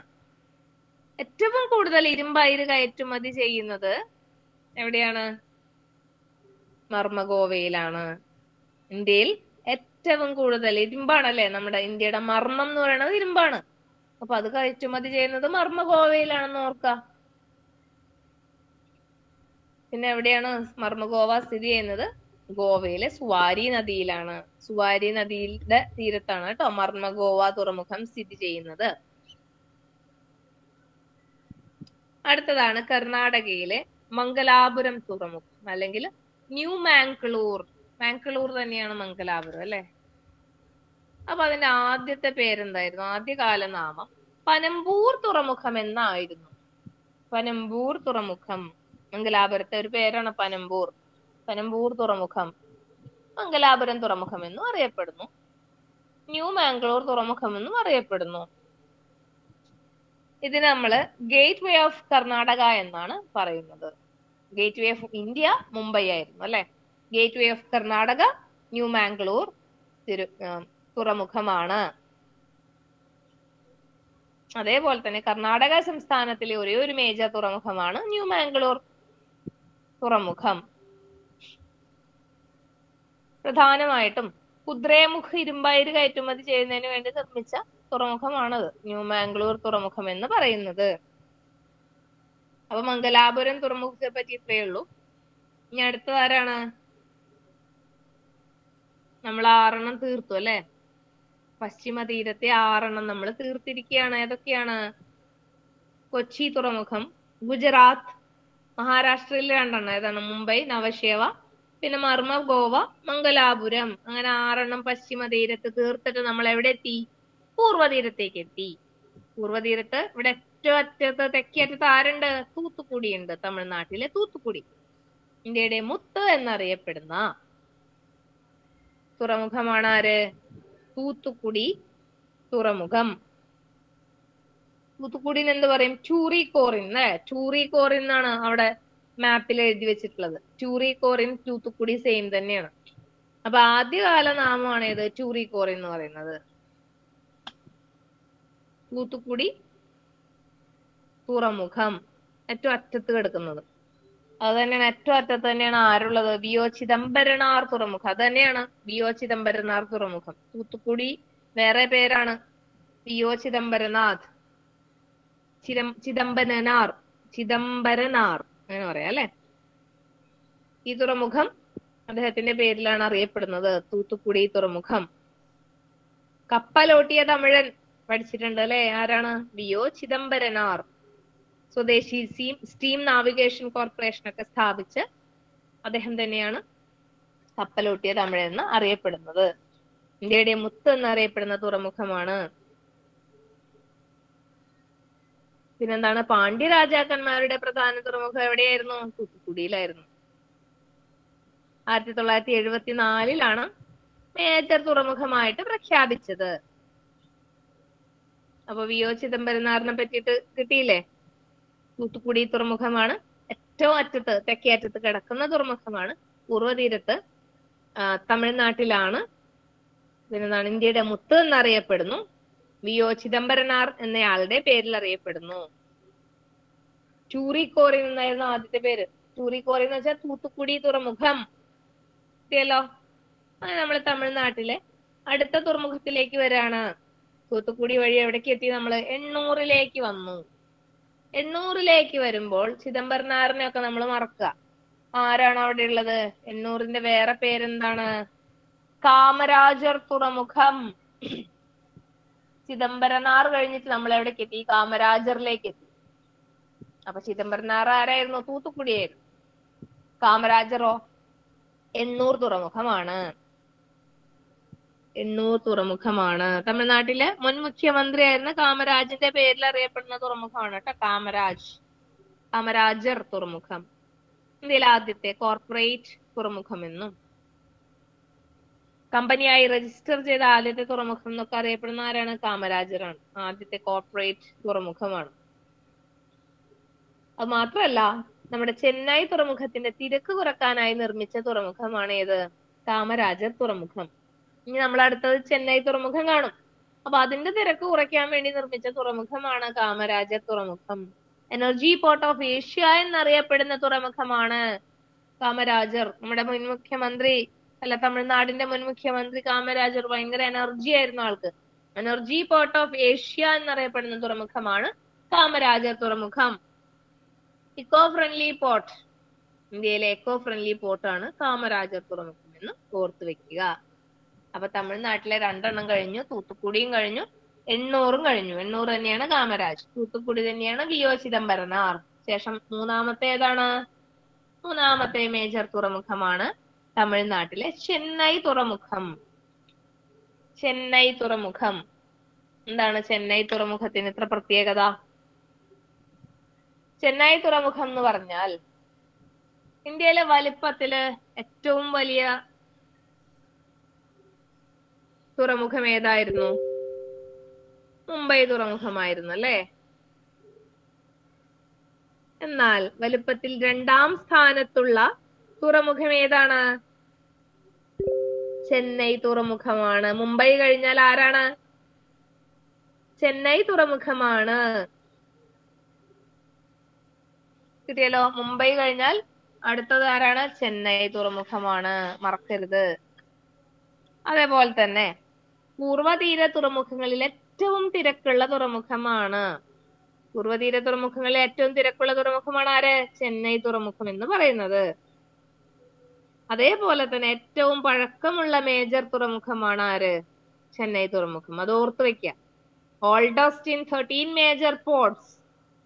യങ്ങസ്റ്റ് ആരായിരുന്നു? പോർട്ട് ബ്ലെയർ ആണ് അല്ലേ? അപ്പൊ ഓൾഡസ്റ്റോ? ഏറ്റവും പഴക്കം, ഏറ്റവും വലുത് മുംബൈയിലാണ്. ഏറ്റവും ചെറുത് ആൻഡമാൻ നിക്കോബാറിലെ പോർട്ട് ബ്ലെയർ ആണ്. ഏറ്റവും പഴക്കമുള്ള മേജർ തുറമുഖം ചെന്നൈ തുറമുഖമാണ്. തെറ്റരുത് അതൊന്നും.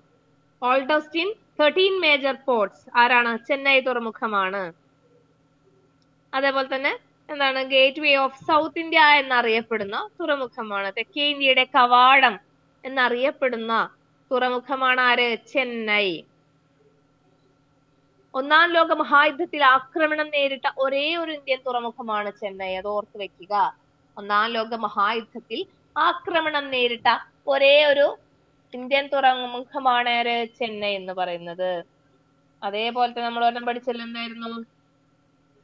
ഇന്ത്യ വിഭജനത്തിന്റെ സന്തതി എന്നറിയപ്പെടുന്ന തുറമുഖം ദീൻദയാൽ തുറമുഖം അല്ലെങ്കിൽ ഗുജറാത്ത് തുറമുഖം അല്ലെങ്കിൽ കണ്ട്ല തുറമുഖമായിരുന്നു. എന്നാൽ 1ാം ലോക മഹായുദ്ധത്തിൽ എന്നായിരുന്നു 1914 മുതൽ 18 വരെയായിരുന്നു അല്ലെ? 1ാം ലോക മഹായുദ്ധത്തിൽ ആക്രമണം നേരിട്ട ഒരേ ഒരു ഇന്ത്യൻ തുറമുഖമാണ് ചെന്നൈ. കിട്ടിയല്ലോ. അപ്പൊ തന്നെ ഓർക്ക, ഏറ്റവും പഴയ തുറമുഖമാണ്, ഏറ്റവും പഴക്കമുള്ള മേജർ തുറമുഖമാണെന്ന് ഓർക്കുക. 1ാം ലോക മഹായുദ്ധത്തിലൊക്കെ ആക്രമണം നേരിട്ടതല്ലേ? അപ്പൊ അത്രയും പഴക്കമുണ്ട്. ഇത് മാത്രമല്ല, ഏറ്റവും പഴക്കമുള്ള കൃത്രിമ തുറമുഖവുമാണ്. ഏറ്റവും പഴക്കമുള്ള കൃത്രിമ തുറമുഖവുമാണ് ആര്? ചെന്നൈ എന്ന് പറയുന്നത്. വലുപ്പത്തിൽ 2ാം സ്ഥാനത്താണ്, പഴക്കത്തിൽ 1ാം സ്ഥാനത്തുമാണ്. കിട്ടിയല്ലോ. ചെന്നൈ തുറമുഖം കുറച്ച് ഇമ്പോർട്ടന്റ് ആണ്. മുംബൈ പറഞ്ഞ പോലെ തന്നെ, നേരത്തെ മുംബൈ പറഞ്ഞ പോലെ തന്നെ കുറച്ച് ഇമ്പോർട്ടന്റ് ആണ് ഏത്? ചെന്നൈ തുറമുഖവും. അടുത്തതാണ് പൂർവ്വതീരത്തിലെ അടുത്ത തുറമുഖമാണ് വിശാഖപട്ടണം തുറമുഖം. എവിടെയാണ്? ആന്ധ്രാപ്രദേശിലെ വിശാഖപട്ടണം തുറമുഖം. എവിടെയാണ് സ്ഥിതി ചെയ്യുന്നത്? വിശാഖപട്ടണം തുറമുഖം ആന്ധ്രാപ്രദേശിലാണ് സ്ഥിതി ചെയ്യുന്നത്. 13 തുറമുഖങ്ങളിൽ ഏറ്റവും ആഴം കൂടിയ തുറമുഖമാണ് വിശാഖപട്ടണം തുറമുഖം. മനസ്സിലാക്കി വെക്കുക. അപ്പൊ ഏറ്റവും വലുത് കണ്ടു, ഏറ്റവും പഴകിയത് കണ്ടു, ഏറ്റവും ബിസി ആയിട്ടുള്ളത് കണ്ടു നമ്മള്. അതേപോലെ തന്നെ ഏറ്റവും ആഴം കൂടിയ തുറമുഖമാണ് വിശാഖപട്ടണം തുറമുഖം. ഇന്ത്യൻ തുറമുഖങ്ങൾക്കിടയിൽ തിളക്കമുള്ള രത്നമെന്നും കിഴക്കൻ തീരത്തിന്റെ രത്നമെന്നും അറിയപ്പെടുന്ന തുറമുഖമാണ് വിശാഖപട്ടണം. എന്താണ് അറിയപ്പെടുന്നത്? ഇന്ത്യൻ തുറമുഖങ്ങൾക്കിടയിൽ തിളക്കമുള്ള രത്നം എന്നറിയപ്പെടുന്ന തുറമുഖമാണ് വിശാഖപട്ടണം തുറമുഖം. അപ്പൊ ഇന്ത്യയുടെ മുത്ത് എന്നറിയപ്പെടുന്ന തുറമുഖം ഏതായിരുന്നു? ചിദംബരനാർ തുറമുഖമായിരുന്നു അല്ലെ. മാറിപ്പോവാണ് വായിന്ന്. VO ചിദംബരനാർ തുറമുഖമായിരുന്നു ഇന്ത്യയുടെ മുത്ത് എന്നറിയപ്പെടുന്ന തുറമുഖം. അതേപോലെ തന്നെ തിളക്കമുള്ള രത്നം, കിഴക്കൻ തീരത്തിന്റെ രത്നം എന്നൊക്കെ അറിയപ്പെടുന്ന തുറമുഖമാണ് ആര്? വിശാഖപട്ടണം തുറമുഖം. അതേപോലെ തന്നെ ഏറ്റവും ആഴം കൂടിയ കരബന്ധിത തുറമുഖവും വിശാഖപട്ടണം തന്നെയാണ്.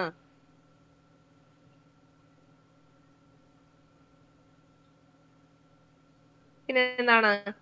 അന്തർവാഹിനി നിർമ്മാണ കേന്ദ്രം. എന്താണത്? അന്തർവാഹിനി നിർമ്മാണ കേന്ദ്രം. ഇന്ത്യയിലെ അന്തർവാഹിനി നിർമ്മാണ കേന്ദ്രമുള്ള തുറമുഖമാണ് വിശാഖപട്ടണം. ഇന്ത്യയുടെ ആദ്യത്തെ തദ്ദേശീയ ആണവ അന്തർവാഹിനിയായ അരിഹന്ത് നിർമ്മിച്ചത് വിശാഖപട്ടണത്തെ കപ്പൽ നിർമ്മാണശാലയിലാണ്. ശ്രദ്ധിക്കുക. ഇന്ത്യയുടെ ആദ്യത്തെ തദ്ദേശീയ ആണവ അന്തർവാഹിനി ഏതാണ്? അരിഹന്ത്. അത് നിർമ്മിച്ചത് വിശാഖപട്ടണത്തിലെ കപ്പൽ നിർമ്മാണശാലയിലാണ്. അതേപോലെ തന്നെ ഇന്ത്യൻ നാവികസേനയുടെ ഈസ്റ്റേൺ നേവൽ കമാൻഡിന്റെ ആസ്ഥാനം വിശാഖപട്ടണത്താണ്. Eastern naval command.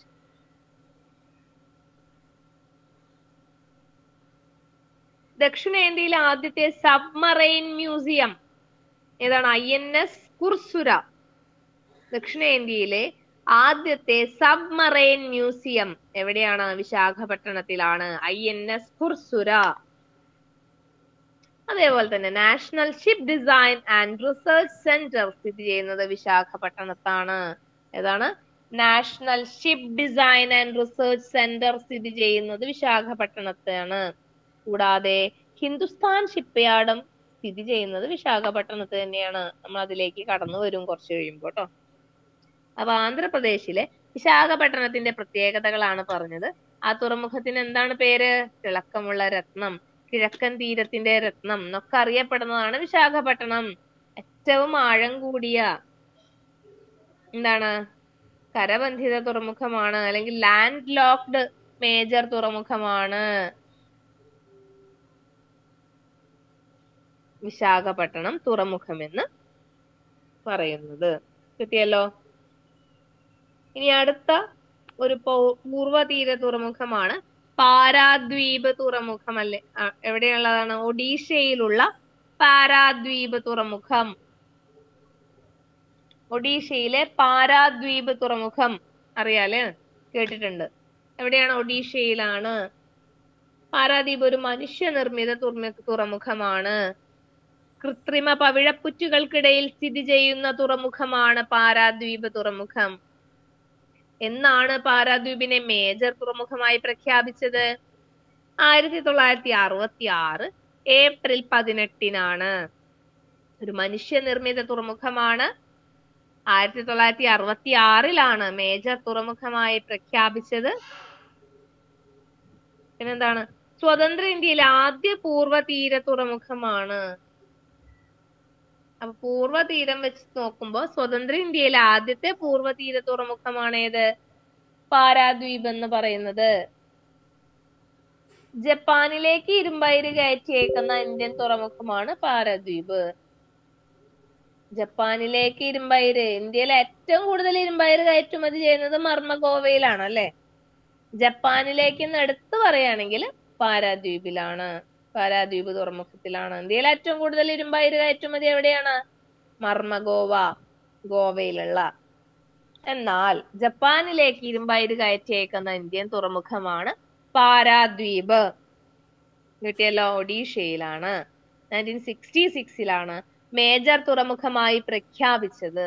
പാരാദ്വീപ് ഒരു മനുഷ്യനിർമ്മിത തുറമുഖമാണ്. കൃത്രിമ പവിഴപ്പുറ്റുകൾക്കിടയിൽ സ്ഥിതി ചെയ്യുന്ന ഒരു തുറമുഖമാണ് പാരാദ്വീപ് തുറമുഖം.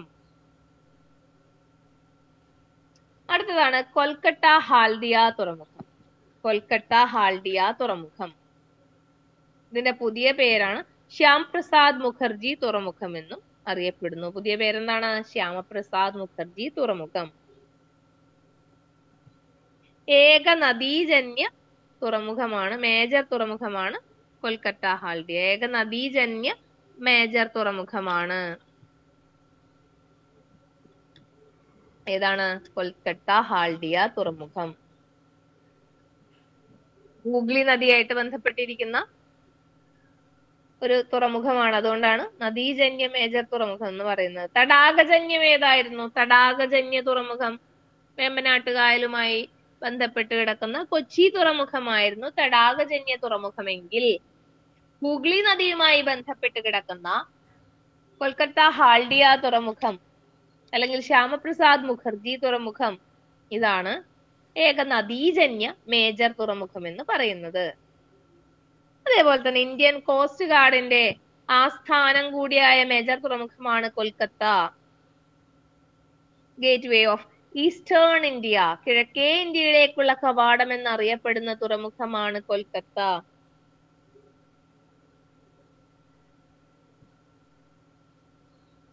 ഗാർഡൻ റീച്ച് ഷിപ്പ് ബിൽഡേഴ്സ് എവിടെയാണ്? കൊൽക്കത്തയിലാണ്. കൊൽക്കത്തയിലാണ് സ്ഥിതി ചെയ്യുന്നത്. അടുത്തതാണ് പോർട്ട് ബ്ലെയർ തുറമുഖം. ഏറ്റവും അവസാനം രൂപം കൊണ്ട തുറമുഖമാണ്. എവിടെയാണ് സ്ഥിതി ചെയ്യുന്നത്? ആൻഡമാൻ നിക്കോബാറിലാണ് സ്ഥിതി ചെയ്യുന്നത് പോർട്ട് ബ്ലെയർ തുറമുഖം. 13ാമത്തെ മേജർ തുറമുഖം. 2010 പോർട്ട് ബ്ലെയറിനെ മേജർ തുറമുഖമായി പ്രഖ്യാപിച്ചത്. കിട്ടിയല്ലോ. അപ്പൊ നമ്മളുടെ മേജർ തുറമുഖങ്ങളാണ് 13 മേജർ തുറമുഖങ്ങളാണ് ഇപ്പോൾ നമ്മൾ പഠിച്ചത്. ഇനി നമുക്ക് കുറെ മൈനർ തുറമുഖങ്ങൾ ഉണ്ട്, നമ്മൾ പഠിച്ചു അല്ലെ. 200-ലധികം മൈനർ തുറമുഖങ്ങൾ നമുക്കുണ്ട്. അതേപോലെ തന്നെ മറ്റു തുറമുഖങ്ങൾ എടുക്കുകയാണെങ്കിൽ നമ്മളിപ്പോ കണ്ട തുറമുഖങ്ങളല്ലാതെ മറ്റുള്ള തുറമുഖങ്ങൾ എടുത്താൽ അതിൽ മുന്ദ്ര തുറമുഖം എന്ന് നിങ്ങൾ കേട്ടിട്ടുണ്ടോ? മുന്ദ്ര തുറമുഖം ഗുജറാത്തിലാണ്. ഇന്ത്യയിലെ ഏറ്റവും വലിയ സ്വകാര്യ തുറമുഖമാണ് മുന്ദ്ര. അത് ഇമ്പോർട്ടന്റ് ആണ്. ഇന്ത്യയിലെ ഏറ്റവും വലിയ സ്വകാര്യ തുറമുഖമാണ് മുന്ദ്ര. അപ്പൊ കൃഷ്ണപട്ടണമോ? അത് ആന്ധ്രാപ്രദേശിലാണ്. നെല്ലൂര്, ആന്ധ്രാപ്രദേശ് നെല്ലൂരിലാണ് കൃഷ്ണപട്ടണം തുറമുഖം സ്ഥിതി ചെയ്യുന്നത്. സ്വകാര്യ മേഖലയിൽ നിർമ്മിക്കപ്പെട്ട ആഴജല തുറമുഖമാണ് കൃഷ്ണപട്ടണം. നോട്ട് ചെയ്ത് വെക്കുക. ഇന്ത്യയിലെ ഏറ്റവും വലിയ സ്വകാര്യ തുറമുഖം മുന്ദ്രയാണെങ്കിൽ സ്വകാര്യ മേഖലയിൽ നിർമ്മിക്കപ്പെട്ട ആഴജല തുറമുഖമാണ് കൃഷ്ണപട്ടണം എന്ന് പറയുന്നത്. അതേപോലെ തന്നെ ഏറ്റവും ഇമ്പോർട്ടന്റ് ആണ്, ഇന്ത്യയിൽ ആദ്യത്തെ സ്വകാര്യ തുറമുഖമായി കണക്കാക്കുന്നത്. ഇന്ത്യയിൽ ഏറ്റവും വലുത് മുന്ദ്രയാണ് അല്ലെ. ആദ്യത്തെ സ്വകാര്യ തുറമുഖം ഏതാണ്? പിപ്പാവാവ്. എന്താണ്? പിപ്പാവാവ്. ഗുജറാത്തിലാണ് പിപ്പാവാവ് സ്ഥിതി ചെയ്യുന്നത്. പിപ്പാവാവ് തുറമുഖം ഇന്ത്യയിലെ ആദ്യത്തെ സ്വകാര്യ തുറമുഖമാണ്. First private പോർട്ടാണ്. കിട്ടിയല്ലോ. പിന്നെന്താണ്? ഗംഗാവരം പോർട്ട് ആന്ധ്രാപ്രദേശിലാണ് സ്ഥിതി ചെയ്യുന്നതെന്ന് ഓർത്തിരിക്കാം.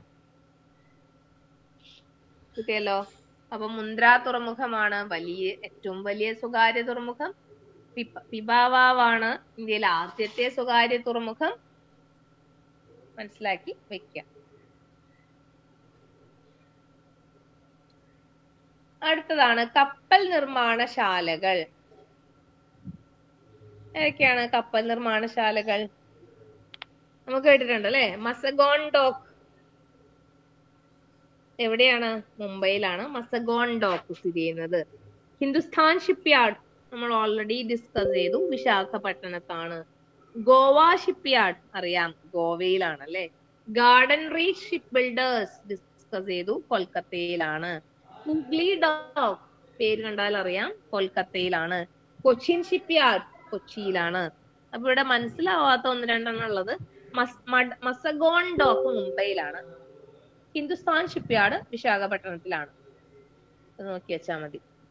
അപ്പൊ shipping corporation of India limited സ്ഥാപിതമായ വർഷം ഇതിൽ മെൻഷൻ ചെയ്തിട്ടില്ല. 1961 ഒക്ടോബർ 2-നാണ് നമ്മളുടെ shipping corporation of India limited സ്ഥാപിതമായത്. 1961-ലാണെന്ന് ഓർക്കുക, ഒക്ടോബർ 2.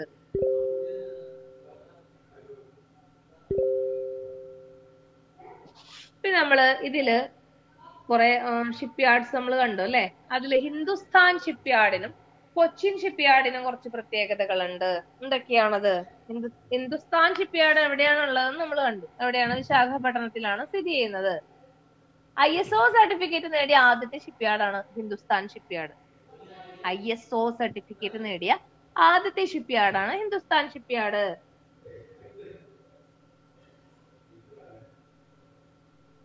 അതിന്റെ ആദ്യത്തെ പേരെന്തായിരുന്നു? സിന്ധ്യ സ്റ്റീം നാവിഗേഷൻ എന്നായിരുന്നു. രാജ്യത്തെ ആദ്യത്തെ greenfield ഷിപ്പ്യാർഡാണ് Scindia steam navigation. അതിപ്പോഴറിയപ്പെടുന്നത് Hindustan shipyard എന്നാണ്. Scindia steam navigation.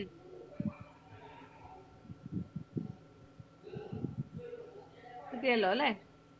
അതേപോലെ തന്നെ കൊച്ചിൻ ഷിപ്പ്യാർഡിന്റെ പ്രത്യേകത എന്താണ്? ഇന്ത്യയിലെ ഏറ്റവും വലിയ ഗ്രീൻഫീൽഡ് ഷിപ്പ്യാർഡാണ് കൊച്ചിൻ ഷിപ്പ്യാർഡ്. 1972-ലാണ് സ്ഥാപിതമായത്. മിത്സുബിഷി ഹെവി ഇൻഡസ്ട്രീസ് ആണ് നിർമ്മാണത്തിന് നേതൃത്വം നൽകിയത്. ഷിപ്പ്യാർഡ് ഓഫ് ദ മില്ലേനിയം എന്നറിയപ്പെടുന്നത് കൊച്ചിൻ ഷിപ്പ്യാർഡാണ്. കൊച്ചിൻ ഷിപ്പ്യാർഡിൽ നിർമ്മിച്ച ആദ്യത്തെ കപ്പലാണ് റാണി പത്മിനി. കൊച്ചിൻ ഷിപ്പ്യാർഡിനെ പറ്റി കുറച്ചധികം പോയിന്റ്സ് ഉണ്ട്. ഏതൊക്കെയാണ്? ഇന്ത്യയിലെ ഏറ്റവും വലിയ ഗ്രീൻഫീൽഡ് ഷിപ്പ്യാർഡാണ്, 1972-ൽ സ്ഥാപിതമായി. മിത്സുബിഷി ഹെവി ഇൻഡസ്ട്രീസ് ആണ് നിർമ്മാണത്തിന് നേതൃത്വം നൽകിയ company. Shipyard of the millennium എന്നറിയപ്പെടുന്നത് കൊച്ചിൻ ഷിപ്പ്യാർഡാണ്. കൊച്ചിൻ ഷിപ്പ്യാർഡിൽ നിർമ്മിച്ച ആദ്യത്തെ കപ്പലാണ് റാണി പത്മിനി. ഇത്രയും കാര്യങ്ങൾ കിട്ടിയല്ലോ അല്ലെ. ഇനി കുറച്ച് അതോറിറ്റീസിനെ കാണാം, അതോറിറ്റീസിനെ പരിചയപ്പെടാം. അധികമൊന്നുമില്ല.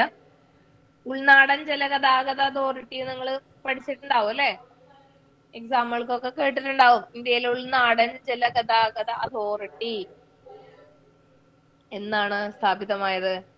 1986 ഒക്ടോബർ 27 ആണ്. 1986-ലാണ് ഇന്ത്യയിൽ ഉൾനാടൻ ജലഗതാഗത അതോറിറ്റി രൂപീകൃതമായത്. അതിന്റെ ആസ്ഥാനം എവിടെയാണ്? നോയിഡ, ഉത്തർപ്രദേശിലെ UP-യിലെ നോയിഡയാണ് ഉൾനാടൻ ജലഗതാഗത അതോറിറ്റിയുടെ ആസ്ഥാനം. കിട്ടിയല്ലോ അല്ലെ.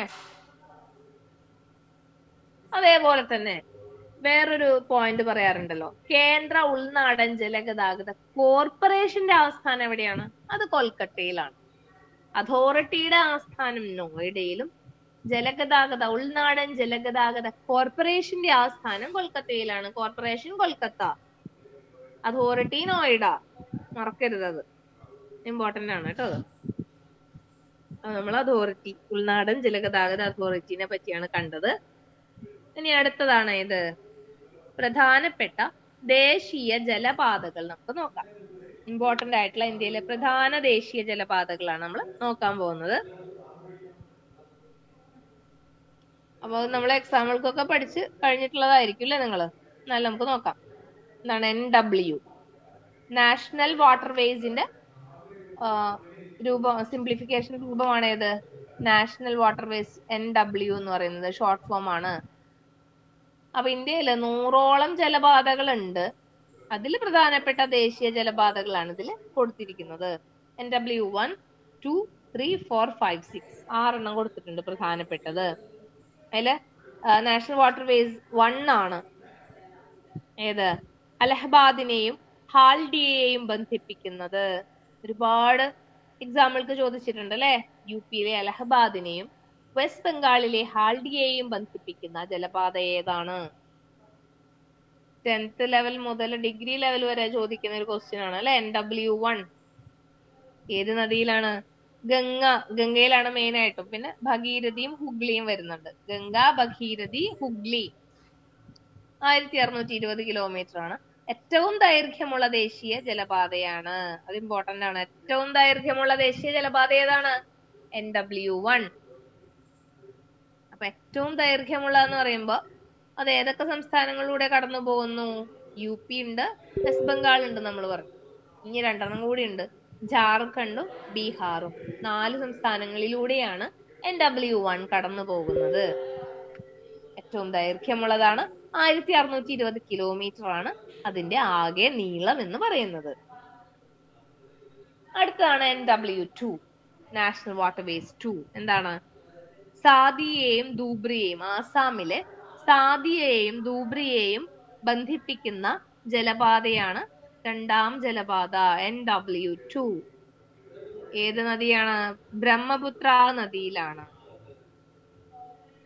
കിട്ടിയല്ലോ. ആസാം എന്ന് പറയുമ്പോ ബ്രഹ്മപുത്ര ആയിരിക്കും അല്ലെ, അറിയാം നമുക്ക്. ഇനി അടുത്ത ആരാണ്? NW3. അതേതാണ്? അത് കേരളത്തിലെ ആണല്ലേ. കൊല്ലം മുതൽ കോഴിക്കോട് വരെ.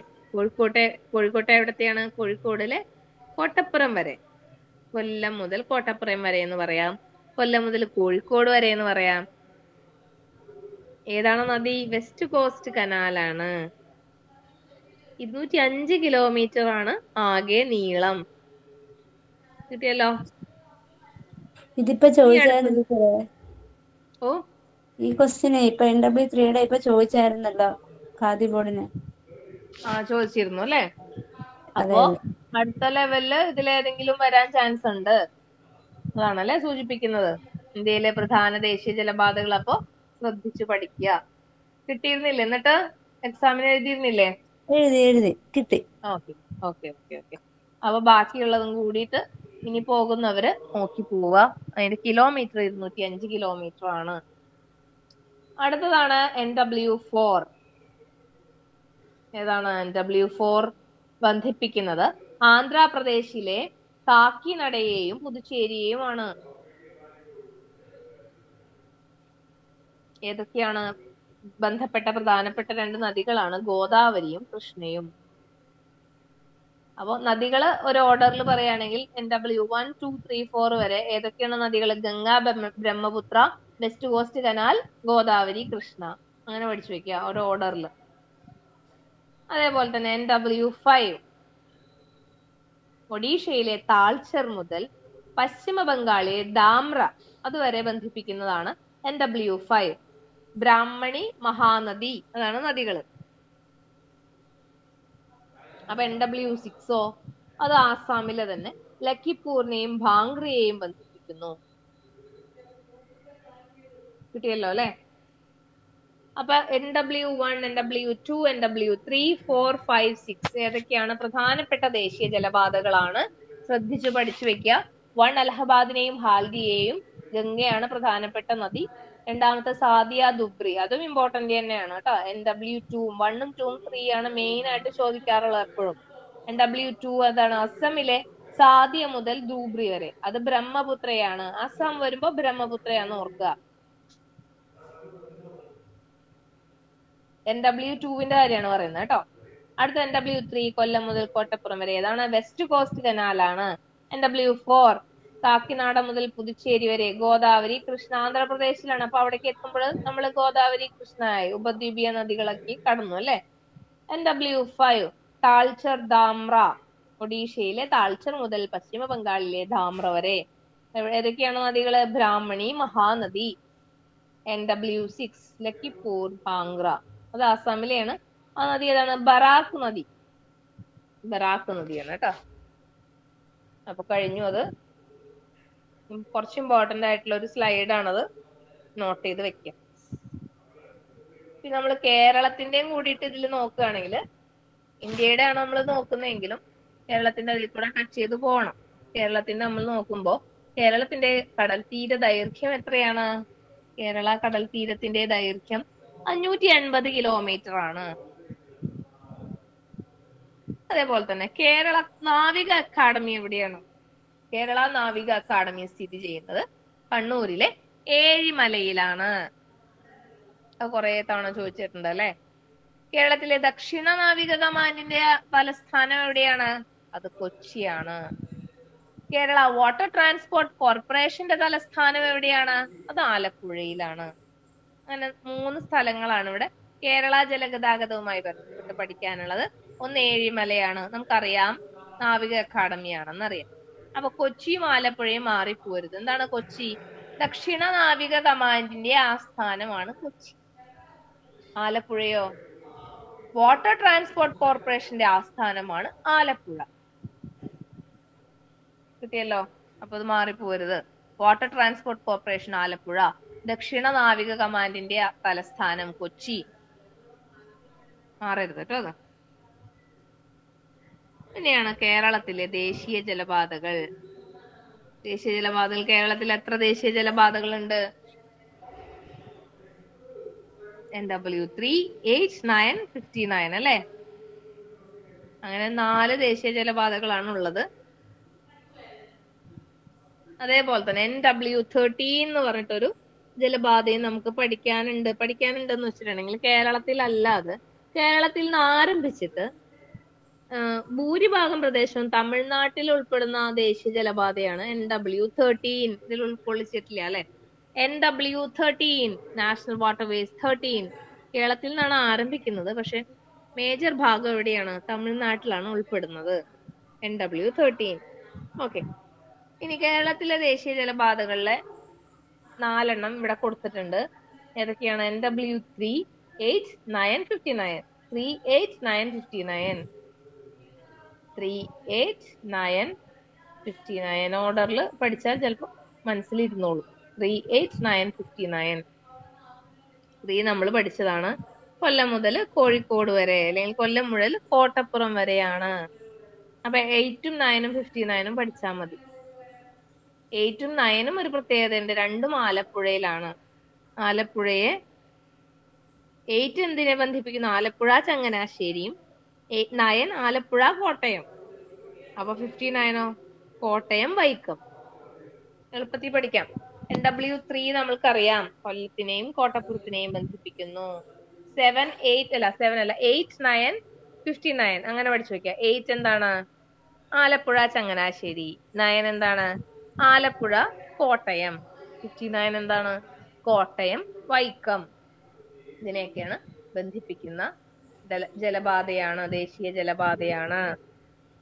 കിട്ടിയല്ലോ അല്ലെ. അപ്പൊ കേരളത്തിലെ ദേശീയ ജലപാത, പ്രധാനപ്പെട്ട ദേശീയ ജലപാതയാണ് കണ്ടത്. പിന്നെ NW13 നമ്മൾ കണ്ടു. കേരളത്തിൽ നിന്ന് ആരംഭിച്ച ഭൂരിഭാഗം പ്രദേശവും തമിഴ്നാട്ടിൽ ഉൾപ്പെട്ട ദേശീയ ജലപാതയാണ് NW13 എന്നുള്ളത് ഓർത്ത് വെക്കുക. കിട്ടിയല്ലോ.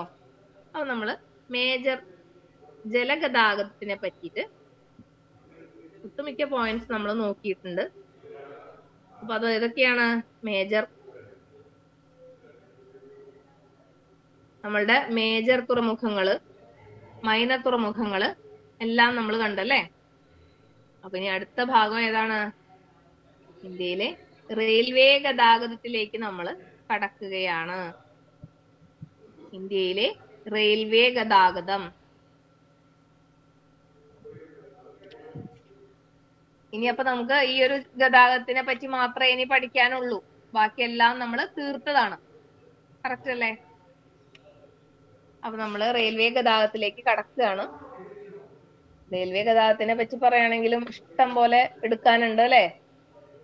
കുറെ പോയിന്റ്സുകൾ വരുന്ന ഒരു ഭാഗമാണ് ഇന്ത്യൻ റെയിൽവേ എന്ന് പറയുന്നത്. എന്നാൽ നമുക്ക് മാക്സിമം പോയിന്റ്സ് കവർ ചെയ്യാനായിട്ട് ഇതിൽ നോക്കാം. ഇന്ത്യൻ റെയിൽവേ ഗതാഗതം എന്താണ്? ഇന്ത്യൻ റെയിൽവേയെ പറ്റിയിട്ട് എന്തറിയാം? എന്താണ് പഠിക്കാനുള്ളത്? ഒരുപാടുണ്ട് അല്ലെ. ഇന്ത്യൻ റെയിൽവേയെ പറ്റി പറയുകയാണെങ്കിൽ നമ്മുടെ റെയിൽവേ മന്ത്രാലയത്താൽ നടത്തപ്പെടുന്ന ഇന്ത്യയുടെ ദേശീയ റെയിൽവേ ശൃംഖലയാണ് ഇന്ത്യൻ റെയിൽവേ. ലോകത്തിലെ 4ാമത്തെ വലിയ റെയിൽവേ ശൃംഖലയുള്ള രാജ്യമാണ് ഇന്ത്യ. എത്രാമത്തെയാണ്? 4ാമത്തെ വലിയ റെയിൽവേ ശൃംഖലയാണ്. നമ്മുടെ റോഡ് കണ്ടുവല്ലേ, നമ്മള് റോഡ് ശൃംഖല എത്രാമത്തെയായിരുന്നു? ഇന്ത്യ 2ാമത്തെയായിരുന്നു. ആദ്യത്തെ USA ആയിരുന്നു. റെയിൽവേ എടുക്കുമ്പോ എങ്ങനെയാണ്? നാലാമത്തെ റെയിൽവേ ശൃംഖലയാണ്. ആദ്യത്തെ USA തന്നെയാണ്. അതിനിടയിൽ 2 കൺട്രി കൂടി വന്നിട്ടുണ്ട്, റഷ്യയും ചൈനയും. അപ്പൊ first USA, then Russia, then China. അപ്പൊ റോഡ് ശൃംഖല നോക്കുകയാണെങ്കിൽ USA കഴിഞ്ഞിട്ട് ഇന്ത്യ. റെയിൽവേ ശൃംഖല നോക്കുകയാണെങ്കിൽ USA, Russia, China, then India. അപ്പൊ ഇതിന്റെ ഇടയിൽ ചൈന വന്ന് പെട്ടതുകൊണ്ട് ഏഷ്യയിൽ നമ്മൾ 2ാം സ്ഥാനത്തായിപ്പോയി. റെയിൽവേ ശൃംഖലയിൽ ഏഷ്യയിൽ എത്രാം സ്ഥാനത്താണ്? 2ാം സ്ഥാനത്താണ്. റോഡ് ശൃംഖലയിൽ എത്രയായിരുന്നു? ഏഷ്യയിൽ 1ാം സ്ഥാനത്തായിരുന്നു. ഇപ്പൊ എത്രയാണ്? ഏഷ്യയിൽ 2ാം സ്ഥാനത്താണ് റെയിൽവേ ശൃംഖലയിലുള്ളത്. പിന്നെന്താണ് ഇന്ത്യൻ റെയിൽവേയെ പറ്റി പറയാനുള്ളത്? ലോകത്തിലെ തന്നെ തിരക്കേറിയ തീവണ്ടിപ്പാത ശൃംഖലകളിൽ ഒന്നാണ് ഇന്ത്യൻ റെയിൽവേ, അല്ലെ? വളരെ ബിസിയസ്റ്റ് ആണ്. ഏകദേശം 5000 കോടി യാത്രക്കാരും 650 ദശലക്ഷം ടൺ ചരക്കും ഓരോ വർഷവും ഇന്ത്യൻ റെയിൽവേയിലൂടെ കടന്നു പോകുന്നുണ്ട്. അപ്പോ ലോകത്തിലെ തന്നെ തിരക്കേറിയ തീവണ്ടിപ്പാത ശൃംഖലകളിൽ ഒന്നാണ് ഇന്ത്യൻ റെയിൽവേ എന്നാണ് പറയുന്നത്. പിന്നെന്താണ്? ഏറ്റവും വലിയ പൊതുമേഖലാ സ്ഥാപനമാണ് ഇന്ത്യയിലെ ഏറ്റവും വലിയ പൊതുമേഖലാ സ്ഥാപനം ഏതാണ്? നമ്മുടെ ഇന്ത്യൻ റെയിൽവേ ആണ്. ഏറ്റവും അധികം തൊഴിൽ നൽകുന്ന സ്ഥാപനവും അത് തന്നെയാണ്. 16 ലക്ഷത്തിലധികം പേർക്ക് തൊഴിൽ നൽകുന്ന സ്ഥാപനമാണ് ഇന്ത്യൻ റെയിൽവേ. ഇന്ത്യൻ റെയിൽവേയുടെ ഗതാഗതം പൂർണ്ണമായിട്ടും പൊതുമേഖലയിലാണ്. കിട്ടിയല്ലോ? ഇന്ത്യൻ റെയിൽവേയെ പറ്റിയിട്ടുള്ള ഒരു ഇൻട്രൊഡക്ഷൻ ആണ് നമ്മൾ കണ്ടത്. ഇന്ത്യയിലെ ലോകത്തിലെ 4ാമത്തെ റെയിൽവേ ശൃംഖലയുള്ള രാജ്യമാണ് ഇന്ത്യ. ഏഷ്യയിൽ 2ാം സ്ഥാനത്താണ്. റോഡിന്റെ കാര്യത്തിലായിരുന്നെങ്കിൽ 2ാം സ്ഥാനത്തായിരുന്നു, അല്ലെ? ലോകത്തിൽ തന്നെ 2ാം സ്ഥാനത്തായിരുന്നു. റെയിൽവേയിൽ 4ാം സ്ഥാനത്താണ് റെയിൽവേ ശൃംഖലയുടെ കാര്യത്തിൽ. ഇന്ത്യയിലെ ഏറ്റവും വലിയ പൊതുമേഖലാ സ്ഥാപനമാണ് ഇന്ത്യൻ റെയിൽവേ. അത് ചോദിക്കാറുള്ളതാണ്. ഏറ്റവും വലിയ പൊതുമേഖലാ സ്ഥാപനം ഇന്ത്യൻ റെയിൽവേ ആണ്. പിന്നെ നമ്മുടെ റെയിൽവേയുടെ ചരിത്രത്തിലേക്ക് വരികയാണെങ്കിൽ ഏറ്റവും കൂടുതൽ റെയിൽവേയുടെ ചരിത്രത്തില് പങ്കാളികളായിട്ടുള്ളത്, അല്ലെങ്കിൽ ഏറ്റവും കൂടുതൽ പങ്ക് ആർക്കാണ്? ബ്രിട്ടീഷുകാർക്ക് തന്നെയാണ്, അല്ലെ? റെയിൽവേ വരാൻ കാരണം ശരിക്കും ബ്രിട്ടീഷുകാർ തന്നെയാണ്. ഇന്ത്യൻ റെയിൽവേ സംവിധാനം ആദ്യമായിട്ട് കൊണ്ടുവന്ന ആരാണ്? ബ്രിട്ടീഷുകാരാണ്. ഇന്ത്യൻ റെയിൽവേയിലെ ആദ്യത്തെ പേരെന്തായിരുന്നു എന്നറിയോ? The great Indian peninsular railway എന്നായിരുന്നു പേര്. പിന്നെയാണ് ഇന്ത്യൻ റെയിൽവേ ആയിട്ട് മാറിയത്. The great Indian peninsular railway.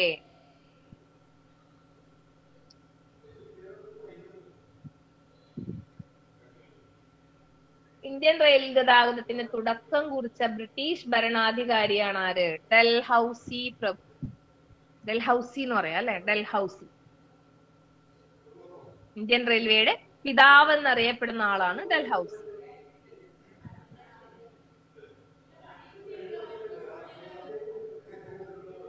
ആയിരത്തി 1853 ഏപ്രിൽ 16-ാം തീയതിയാണ് ഇന്ത്യയിൽ ആദ്യത്തെ യാത്രാ തീവണ്ടി ഓടിത്തുടങ്ങിയത്. അപ്പൊ ആ സമയത്ത് വൈസ്രോയി ആയിരുന്നു ആര്? ഡൽഹൌസി, കേട്ടോ. അപ്പൊ എന്താണ് പ്രത്യേകത? ഇംഗ്ലണ്ടിൽ തീവണ്ടി ഓടി തുടങ്ങിയിട്ട് വെറും 28 വർഷങ്ങൾ കൊണ്ട് അത് ഇന്ത്യയിലേക്ക് എത്തിച്ചിട്ടുണ്ട് ബ്രിട്ടീഷുകാർ. ഇംഗ്ലണ്ടില് തീവണ്ടി ഓടി തുടങ്ങി 28 വർഷങ്ങൾക്കുള്ളിൽ ഇന്ത്യയിലേക്ക് എത്തിച്ചു. 1853 ഏപ്രിൽ 16-ാം തീയതി. ബോംബെ മുതൽ താനെ വരെ ഏകദേശം 34 കിലോമീറ്റർ ദൂരമായിരുന്നു യാത്രാ ദൂരം. ബോംബെ മുതൽ താനെ വരെയായിരുന്നു, അറിയാലേ നമുക്ക്. 34 കിലോമീറ്റർ ദൂരമായിരുന്നു യാത്രാ ദൂരം. ആദ്യത്തെ യാത്രാ തീവണ്ടിയുടെ കാര്യമാണ് പറയുന്നത്. സാഹിബ്, സിന്ധ്, സുൽത്താൻ എന്നിങ്ങനെയായിരുന്നു അന്ന് ഉപയോഗിച്ച തീവണ്ടി എഞ്ചിനുകളുടെ പേര്. അതേപോലെ തന്നെ ഇന്ത്യയിലെ ഫസ്റ്റ് റെയിൽവേ സ്റ്റേഷനാണ് ബോറി ബന്ധർ. ബോറി ബന്ധർ ബോംബെയിലുള്ളതാണ് കേട്ടോ. ബോറി ബന്ധർ അവിടെ നിന്നാണ് താനെ വരെ പോയത്. അപ്പൊ ഇന്ത്യയിലെ ആദ്യത്തെ റെയിൽവേ സ്റ്റേഷൻ ആരാണ്? ബോംബെയിലെ ബോറി ബന്ധർ ആണ്. 34 കിലോമീറ്റർ ആയിരുന്നു അന്നത്തെ യാത്രാ ദൂരം എന്ന് പറയുന്നത്. എഞ്ചിനുകൾ ഏതൊക്കെയായിരുന്നു? സാഹിബ്, സിന്ധ്, സുൽത്താൻ, അല്ലെങ്കിൽ സുൽത്താൻ സാഹിബ് സിന്ധ് എന്ന് പഠിക്കുക, അല്ലെ? സുൽത്താൻ സാഹിബ് സിന്ധ്. പിന്നെന്താണ്? 53 ബോംബെ മുതൽ താനെ വരെ പോയി അടുത്ത വർഷം തന്നെ നെക്സ്റ്റ് ഇയർ 1854 വെസ്റ്റ് ബംഗാളിലെ ഹൗറയിൽ നിന്ന് ഹൂഗ്ലിയിലേക്ക് യാത്രാവണ്ടി ഓടാൻ തുടങ്ങി.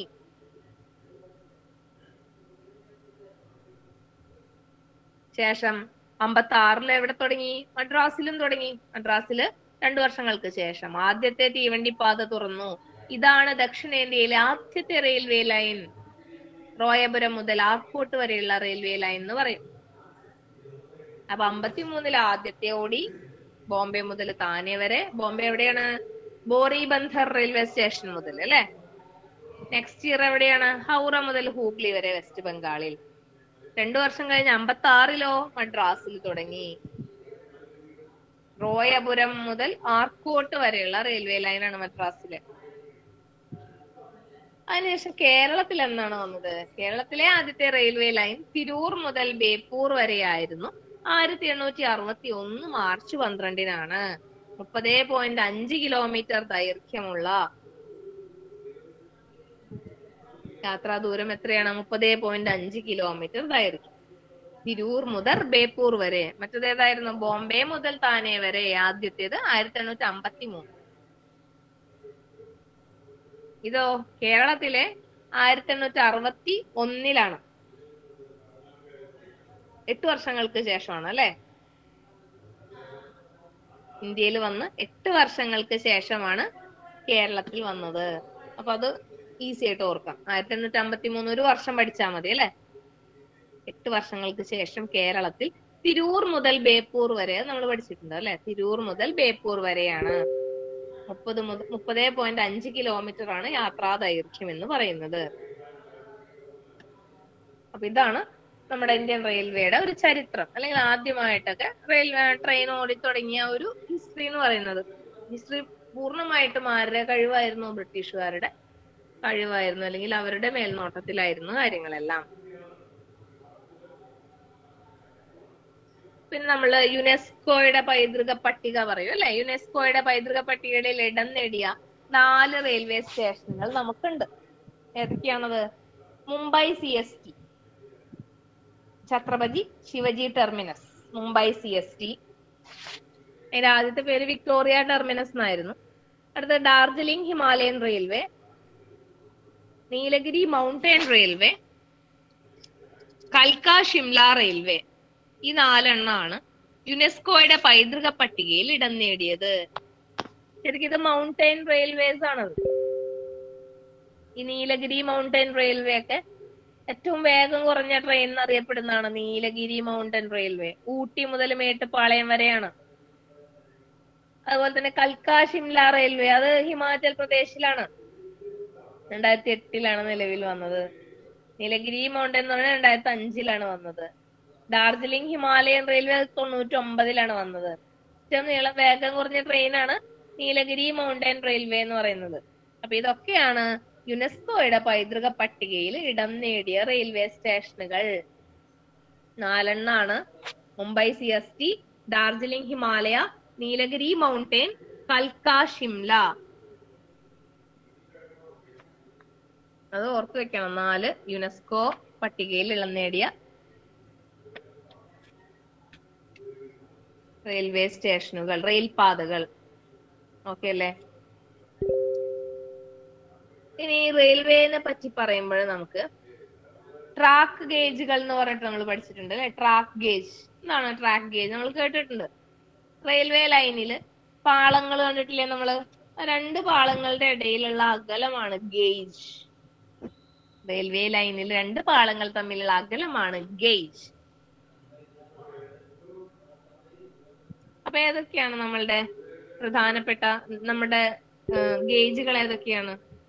Broad gauge, metre gauge, narrow gauge. ഇങ്ങനത്തെ 3 ഗേജുകളാണ് നമുക്ക് ഉള്ളത്. Broad gauge, metre gauge, narrow gauge. Metre gauge എന്ന് പറയുമ്പോൾ പറയാം 1 മീറ്റർ ആയിരിക്കും അല്ലേ. അതിന്റെ അകലം, പാളങ്ങൾ തമ്മിലുള്ള അകലം 1 മീറ്റർ ആയിരിക്കും മീറ്റർ ഗേജിൽ. നാരോ ഗേജിൽ എങ്ങനെയാണ്? 1 മീറ്ററിലും താഴെയാണ്. ഇടുങ്ങിയ പാളങ്ങളാണ് അല്ലെ. 0.610 ആണ്. 0.610. ചിലയിടത്ത് 0.762 എന്നും കാണാം. അപ്പൊ രണ്ടും നോട്ട് ചെയ്ത് വെക്കുക.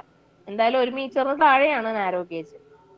0.610യും 0.762 രണ്ടും കാണുന്നുണ്ട്. അപ്പൊ 1 മീറ്ററിന് താഴെയാണ് നാരോ ഗേജ്. ഇപ്പൊ അധികം ഇല്ല അത്, അങ്ങനെ ഓർത്ത് വെക്കുക. പിന്നുള്ളത് ബ്രോഡ് ഗേജ് ആണ്. 1.676 മീറ്റർ ആണ്. വൈഡ് ഗേജ് എന്നറിയപ്പെടുന്നു. ഇപ്പൊ ഏറ്റവും കൂടുതലുള്ളത് ഈ ബ്രോഡ് ഗേജ് ആണ്. ഓക്കെ. ഇനി ഈ 3 വ്യത്യസ്ത ഗേജുകളുള്ള ഇന്ത്യയിലെ ഏക റെയിൽവേ സ്റ്റേഷനാണ് സിലിഗുരി റെയിൽവേ സ്റ്റേഷൻ.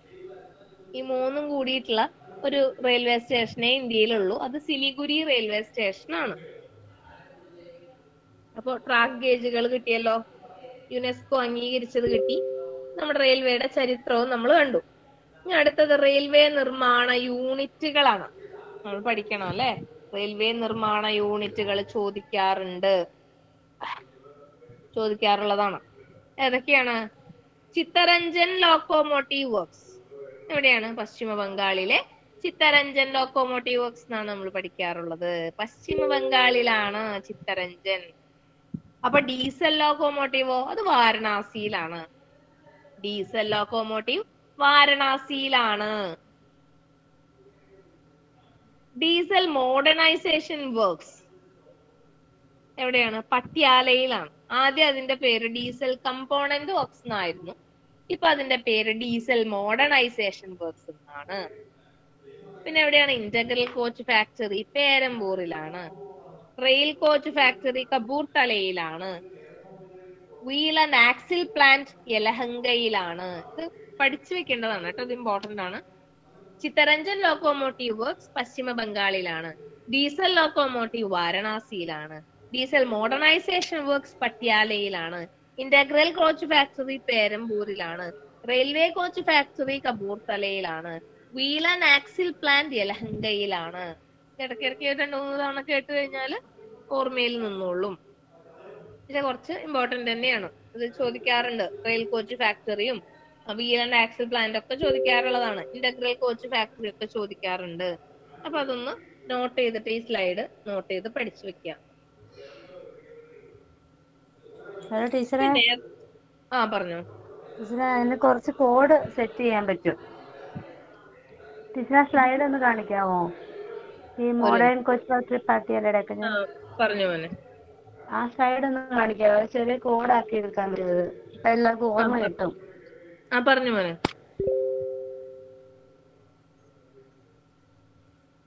ഇതല്ലേ സ്ലൈഡ്?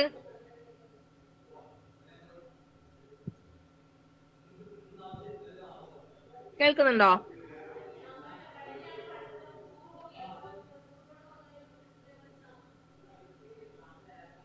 കേൾക്കുന്നുണ്ടോ? പോയോ ആള്? റെയിൽവേ നിർമ്മാണ യൂണിറ്റുകള് കോഡ് ഉണ്ടെന്നാണ് പറഞ്ഞത്. നമുക്ക് ഡിസ്കസ് ചെയ്തിട്ട് ഞാൻ ഗ്രൂപ്പിൽ പറഞ്ഞുതരാം. ഏതാ കോഡെന്ന് ഞാൻ കുട്ടിയോട് ചോദിക്കട്ടെ കേട്ടോ, എന്നിട്ട് ഞാൻ വന്നിട്ട് പറഞ്ഞുതരാം. അത് ശരിക്കും കോഡ് വെച്ചിട്ട് തന്നെ പഠിക്കേണ്ടതാണ്. അത് നമുക്ക് ഓർമ്മയിൽ നിൽക്കില്ല. അത് ശരിക്കും കറക്റ്റ് തന്നെയാണ് കേട്ടോ. കോഡ് വെച്ചിട്ട് പഠിക്കുന്നത് തന്നെയാണ് ഏറ്റവും നല്ലത്. പിന്നെ നമ്മള് റെയിൽവേ സ്റ്റേഷനുകളുടെ കാര്യം പറയുമ്പോൾ കുറച്ച് ഇമ്പോർട്ടന്റ് ആയിട്ടുള്ള റെയിൽവേ സ്റ്റേഷനാണ് പറയുന്നത്. എന്താണ്? നമ്മുടെ വടക്കേ അറ്റത്ത്, ഇന്ത്യയുടെ വടക്കേ അറ്റത്തുള്ള റെയിൽവേ സ്റ്റേഷനാണ് ബരാമുള്ള റെയിൽവേ സ്റ്റേഷൻ. ജമ്മു കാശ്മീരിലാണ്, വടക്കേ അറ്റത്താണ്. എന്താണ്? Baramulla railway station. പടിഞ്ഞാറേ അറ്റത്തുള്ള റെയിൽവേ സ്റ്റേഷനാണ് ആര്? നലിയ, ഗുജറാത്തിലാണ്. പടിഞ്ഞാറേ അറ്റം എന്ന് പറയുമ്പോൾ ഗുജറാത്തിലാണ്. കിഴക്കേ അറ്റം എന്ന് പറയുമ്പോൾ ആസാമിലാണ്, ലേഖാപനി. തെക്കേ അറ്റത്ത് തമിഴ്നാട്ടില് കന്യാകുമാരി. അപ്പൊ അറ്റത്തുള്ള റെയിൽവേ സ്റ്റേഷനുകളാണ് പറയുന്നത്. ഓരോ വടക്കും തെക്കും പടിഞ്ഞാറും കിഴക്കും. വടക്കേതാണ് ജമ്മു കാശ്മീർ ആണെങ്കിൽ, പടിഞ്ഞാറ് ഗുജറാത്ത് ആണെങ്കിൽ, കിഴക്ക് ആസാം ആണെങ്കിൽ, തെക്ക് തമിഴ്നാടാണ്.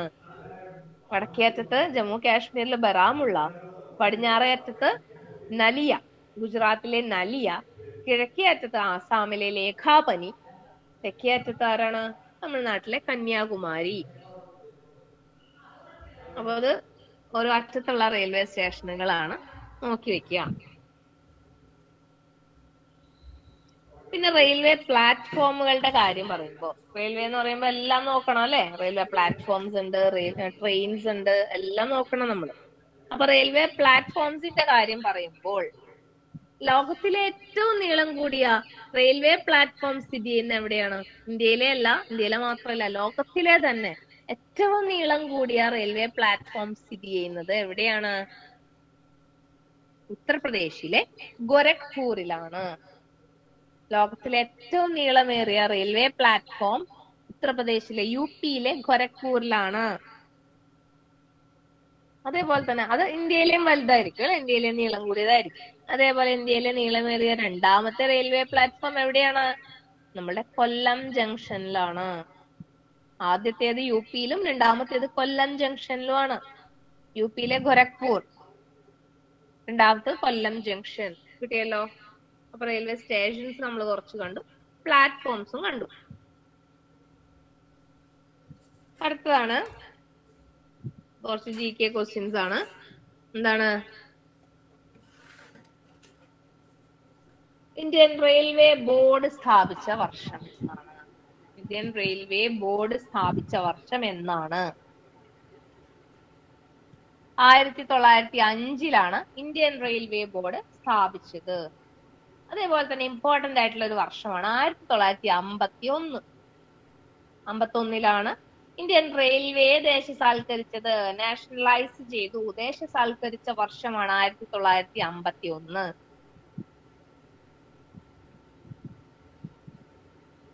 പിന്നെന്താണ്? ഇന്ത്യൻ റെയിൽവേയുടെ മാസികകൾ രണ്ടെണ്ണം ഉണ്ട്.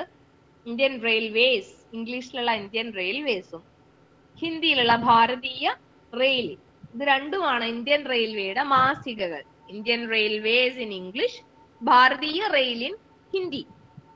കിട്ടില്ല? അതൊക്കെയാണ് റെയിൽവേയുടെ മാസികകൾ. ഇനി ഇന്ത്യൻ റെയിൽവേയുടെ കുടിവെള്ള പദ്ധതി ഉണ്ടല്ലോ, അതേതാണ്? റെയിൽ നീർ.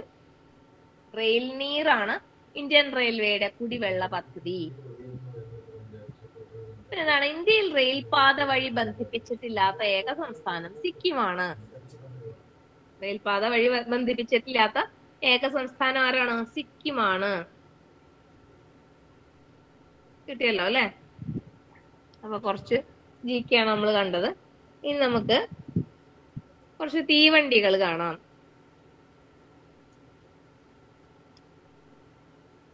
തീവണ്ടികൾ കുറച്ചധികം നമുക്ക് പഠിക്കാനുണ്ട് അല്ലെ. തീവണ്ടികൾ കുറെ ഉണ്ട്, എന്നാലും കുറച്ച് ഇമ്പോർട്ടന്റ് ആയിട്ടുള്ള നമുക്ക് ഇപ്പൊ നോക്കാം.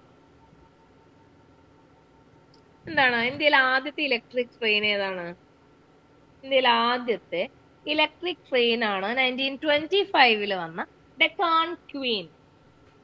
ഇലക്ട്രിക് ട്രെയിൻ ആണ് ഡെക്കാൻ ക്വീൻ. ഇന്ത്യയിലെ ആദ്യത്തെ ഇലക്ട്രിക് ട്രെയിൻ ആണ് ഡെക്കാൻ ക്വീൻ. അതേപോലെ തന്നെ ഇന്ത്യയിലെ ഏറ്റവും ദൈർഘ്യമേറിയ ട്രെയിൻ സർവീസ് ആണ് വിവേക് എക്സ്പ്രസ്. ഏറ്റവും ദൈർഘ്യമേറിയിട്ടുള്ള ട്രെയിൻ സർവീസ് ആണ് വിവേക് എക്സ്പ്രസ് എന്ന് പറയുന്നത്. ഇന്ത്യയിലെ ഏറ്റവും കൂടുതൽ സംസ്ഥാനങ്ങളിലൂടെ കടന്നു പോകുന്ന തീവണ്ടി ഏതാണ്? ഏറ്റവും അധികം സംസ്ഥാനങ്ങളിലൂടെ കടന്നു പോകുന്ന തീവണ്ടിയാണ് Navyug express. Navyug express. Slide കുറച്ച് കൺജസ്റ്റഡ് ആയിട്ടുണ്ടോ? നോക്കൂ കേട്ടോ. വൈഫൈ സംവിധാനം ഏർപ്പെടുത്തിയ ആദ്യ റെയിൽവേ സ്റ്റേഷനാണ് മുംബൈ സെൻട്രൽ. വൈഫൈ സംവിധാനം വന്നത് എവിടെയാണ്? മുംബൈ സെൻട്രലിലാണ്. അത് റെയിൽവേ സ്റ്റേഷൻ ആണെങ്കിൽ വൈഫൈ ആദ്യം വന്ന ട്രെയിൻ ഏതാണ്?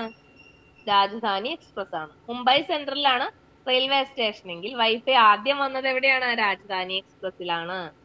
അതേപോലെ തന്നെ CCTV സംവിധാനം വന്ന ട്രെയിൻ ഏതാണ്? Shaan E Punjab. Shaan E പഞ്ചാബിലാണ് CCTV വന്നത്, സംവിധാനം നിലവിൽ വന്നത്. പിന്നെന്താണ്? മെട്രോകളെ പ്രധാന സംസ്ഥാന തലസ്ഥാനങ്ങളായി ബന്ധിപ്പിക്കുന്ന നോൺ സ്റ്റോപ്പ് ട്രെയിൻ ആണ് തുരന്തോ എക്സ്പ്രസ്. അതായത് മെട്രോകളെ പ്രധാനപ്പെട്ട സംസ്ഥാന തലസ്ഥാനങ്ങളുമായി ബന്ധിപ്പിക്കുന്ന നോൺ സ്റ്റോപ്പ് ട്രെയിൻ ആണ് ആര്? തുരന്തോ എക്സ്പ്രസ്. നോൺ സ്റ്റോപ്പ് ആണല്ലേ, അപ്പൊ ഭയങ്കര ദുരന്തം ഉണ്ടാവും എന്ന് ഓർത്താ മതി. Duronto express.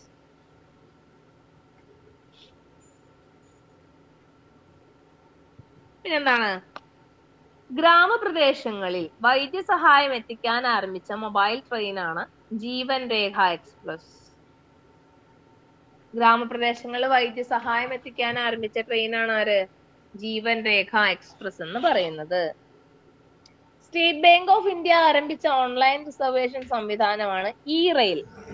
State bank of ഇന്ത്യയുടെ ഓൺലൈൻ റിസർവേഷൻ സംവിധാനമാണ് ഇ റെയിൽ.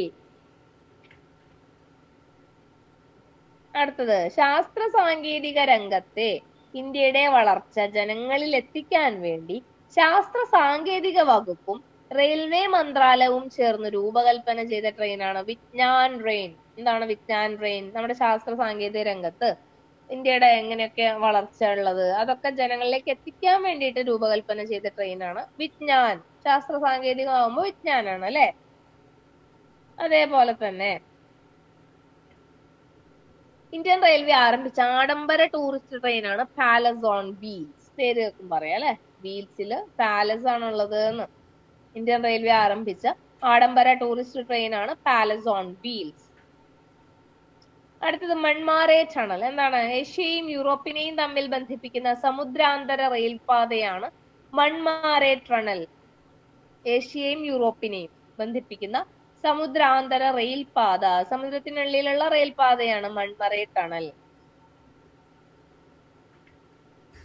എന്നാണ് ഇന്ത്യയിലെ ആദ്യത്തെ ഭിന്നശേഷി സൗഹൃദ ട്രെയിനാണ് ഹൈദരാബാദിലെ പൽനാട് എക്സ്പ്രസ്. ഭിന്നശേഷി സൗഹൃദം പൽനാട്, ഹൈദരാബാദിലെ കേട്ടോ.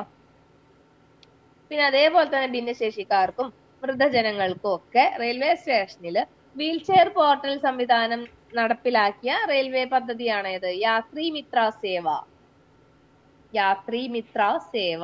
യാത്രയിൽ ഇങ്ങനെ ഇവരൊക്കെ സേവിക്കുക, അല്ലെങ്കിൽ അവരൊന്ന് ഹെൽപ്പ് ചെയ്യാൻ വേണ്ടിയിട്ട് ഭിന്നശേഷിക്കാരെയും വൃദ്ധജനങ്ങളെയൊക്കെ. ഏതാണ്? യാത്രി മിത്ര സേവ. ബുദ്ധമത തീർത്ഥാടന കേന്ദ്രത്തിലേക്ക് സർവീസ് നടത്തിയിരുന്ന ട്രെയിനാണ് ദ ഗ്രേറ്റ് ഇന്ത്യൻ റോവർ. ബുദ്ധമത തീർത്ഥാടന കേന്ദ്രത്തിലേക്ക് സർവീസ് നടത്തിയിരുന്ന ട്രെയിനാണ് ദ ഗ്രേറ്റ് ഇന്ത്യൻ റോവർ. ഇപ്പൊ അതിന്റെ പേര് ബുദ്ധ പരിക്രമ എന്നാണ്. അതിന്റെ പേരെന്താണ്? ബുദ്ധ പരിക്രമ എന്നാണ് ഇപ്പോഴത്തെ പേര്. അതേപോലെ തന്നെ രാമേശ്വരം മനമധുര എന്ന് എഴുതിയിട്ടുണ്ട്. എന്താണ്? ഇന്ത്യയിലെ ആദ്യത്തെ ഹരിത ഇടനാഴിയാണ് രാമേശ്വരം മനമധുര എന്നറിയപ്പെടുന്നത്. ഇന്ത്യയിലെ ആദ്യത്തെ ഹരിത ഇടനാഴിയാണ്.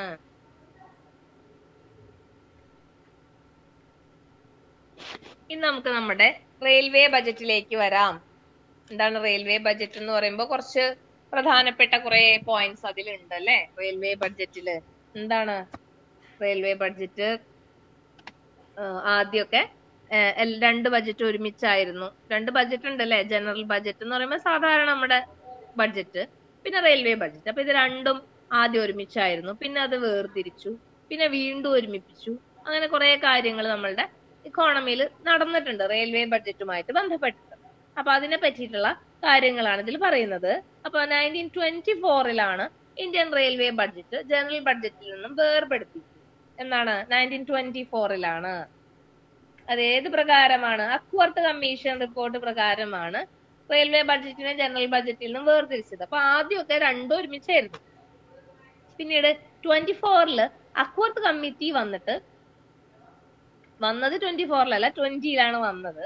റെയിൽവേ മാനേജ്മെന്റിനെയും ധനവിനിയോഗത്തെയൊക്കെ പറ്റി പഠിക്കാനായിട്ട് നിയോഗിക്കപ്പെട്ട കമ്മിറ്റിയാണ് അക്വർത്ത് കമ്മിറ്റി. അങ്ങനെ 24 അവരുടെ നിർദ്ദേശപ്രകാരം ഈ ബജറ്റ് രണ്ടും ഡിഫറൻഷിയേറ്റ് അല്ലെങ്കിൽ സെപ്പറേറ്റ് ചെയ്തതെന്ന് പറയാം. കിട്ടിയല്ലോ. പിന്നെന്താണ്? ജോൺ മത്തായിനെ പറ്റി ഒന്ന് രണ്ട് പോയിന്റ്സ് ഉണ്ട്. മലയാളി ആയിട്ടുള്ള ആദ്യത്തെ കേന്ദ്ര റെയിൽവേ മന്ത്രിയാണ് ജോൺ മത്തായി. മാത്രമല്ല സ്വതന്ത്ര ഇന്ത്യയിൽ ആദ്യമായിട്ട് റെയിൽവേ ബജറ്റ് അവതരിപ്പിച്ചതും ജോൺ മത്തായി തന്നെയാണ്. 1994 റെയിൽവേ ബജറ്റുമായിട്ട് ഒരു പ്രത്യേകതയുണ്ട്. എന്താണത്?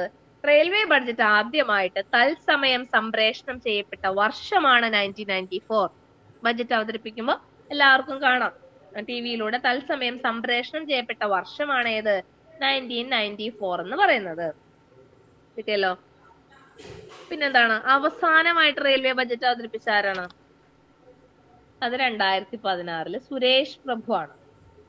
അതെന്തുകൊണ്ടാണ് അങ്ങനെ പറയാൻ കാരണം? 2016 സുരേഷ് പ്രഭു അവസാനമായിട്ട് റെയിൽവേ ബഡ്ജറ്റ് അവതരിപ്പിച്ചു എന്ന് പറയാൻ കാരണം എന്താണ്?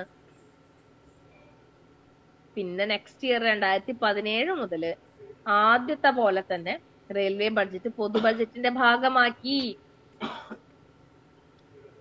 എന്നിട്ട് ജനറൽ ബഡ്ജറ്റ് അവതരിപ്പിച്ചു. ആരായിരുന്നു അത്? അരുൺ ജെയ്റ്റ്ലിയാണ് അവതരിപ്പിച്ചത്. അത് എന്ത് കമ്മീഷൻ കാരണമാണ്? ബിബേക് ദബ്രോയ് കമ്മീഷൻ കാരണമാണ്. ബിബേക് ദബ്രോയ് കമ്മിറ്റി അല്ലെങ്കിൽ ബിബേക് ദബ്രോയ് കമ്മീഷൻ കാരണമാണ് അരുൺ ജെയ്റ്റ്ലി 2017 ഫെബ്രുവരി 1 മുതൽ 1 എന്താ അവതരിപ്പിച്ചത്? റെയിൽവേ ബഡ്ജറ്റ് പൊതു ബഡ്ജറ്റിന്റെ ഭാഗമാക്കിയ ശേഷം ജനറൽ ബഡ്ജറ്റ് അവതരിപ്പിച്ചു. അപ്പൊ ആദ്യത്തെ പോലെ തന്നെ 1924 മുൻപ് എങ്ങനെയായിരുന്നോ അതേപോലെ തന്നെ 2017 ശേഷവും ആയി. കിട്ടിയല്ലോ. അപ്പൊ 1924 അക്വർത്ത് കമ്മീഷൻ ആയിരുന്നു റെയിൽവേ ബഡ്ജറ്റിനെ ജനറൽ ബഡ്ജറ്റിൽ നിന്ന് വേർപെടുത്തിയത്. ഇവിടെ 2017 എങ്ങനെയാണ്? ബിബേക് ദബ്രോയ് കമ്മീഷൻ ആയിരുന്നു. റെയിൽവേ ബഡ്ജറ്റ് അവതരിപ്പിച്ച ഏക വനിത മമതാ ബാനർജിയാണ്.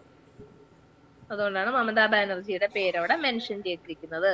അപ്പൊ റെയിൽവേ ബഡ്ജറ്റ് റെയിൽവേ ആയിട്ട് അഭേദ്യമായിട്ടുള്ള ബന്ധമുള്ള ഒരു സംഭവം ആയതുകൊണ്ടാണ് ഇതിൽ ഉൾക്കൊള്ളിച്ചിരിക്കുന്നത് റെയിൽവേ ബഡ്ജറ്റ്. ഇനി നമുക്ക് കൊങ്കൺ റെയിൽവേ ഉണ്ട്, മെട്രോ റെയിൽവേ ഉണ്ട്, മെട്രോ ട്രെയിൻ, ഇതൊക്കെ നമുക്ക് കാണാനുള്ളതാണ്. ഇതിൽ ഇമ്പോർട്ടന്റ് ആണ്, നമുക്ക് വിട്ടുകളയാൻ പറ്റാത്ത ഭാഗമായതുകൊണ്ടാണ് ഇതിൽ പറയുന്നത് കേട്ടോ. അപ്പൊ കൊങ്കൺ റെയിൽവേനെ പറ്റി പറയുകയാണെങ്കിൽ എന്തൊക്കെയാണ്? കൊങ്കൺ റെയിൽവേയുടെ പ്രത്യേകത എന്താണ്? കൊങ്കൺ റെയിൽവേ ബന്ധിപ്പിക്കുന്ന മെയിൻ ആയിട്ടുള്ള പട്ടണങ്ങളാണ് ഏത്? മഹാരാഷ്ട്രയും കർണാടകയും. മഹാരാഷ്ട്രയിലെ റോഹ മുതൽ കർണാടകയിലെ മാംഗ്ലൂർ വരെ, റോഹ മുതൽ മാംഗ്ലൂർ വരെ കൊങ്കൺ റെയിൽവേ ബന്ധിപ്പിക്കുന്നു. മാംഗ്ലൂർ മംഗലാപുരം, കർണാടകയിലെ മംഗലാപുരം വരെയാണ്. മഹാരാഷ്ട്ര കർണാടക. കൊങ്കൺ റെയിൽവേ ഉദ്ഘാടനം ചെയ്ത വർഷം എന്നാണ്? 1998 ജനുവരി 26. AB വാജ്പേയി ആണ് ഉദ്ഘാടനം ചെയ്തത്. ആസ്ഥാനം നേവി മുംബൈ ആണ്. അവിടുത്തെ ബേലാപ്പൂർ എന്ന് പറഞ്ഞ സ്ഥലത്താണ്. കൊങ്കൺ റെയിൽവേയുടെ ആസ്ഥാനം നേവി മുംബൈ ആണ്. മഹാരാഷ്ട്ര കർണാടകയാണ് ബന്ധിപ്പിക്കുന്നത്. മഹാരാഷ്ട്രയിൽ തന്നെയാണ് മുംബൈ അല്ലെ. അപ്പൊ അവിടുത്തെ നേവി മുംബൈ ആണ് കൊങ്കൺ റെയിൽവേയുടെ ആസ്ഥാനം. എത്രയാണ് കൊങ്കൺ റെയിൽവേ പാതയുടെ നീളം? അത് വെരി ഇമ്പോർട്ടന്റ് ആണ്, കുറെ ചോദിച്ചിട്ടുള്ളതാണ്. 760 കിലോമീറ്റേഴ്സ് ആണ്.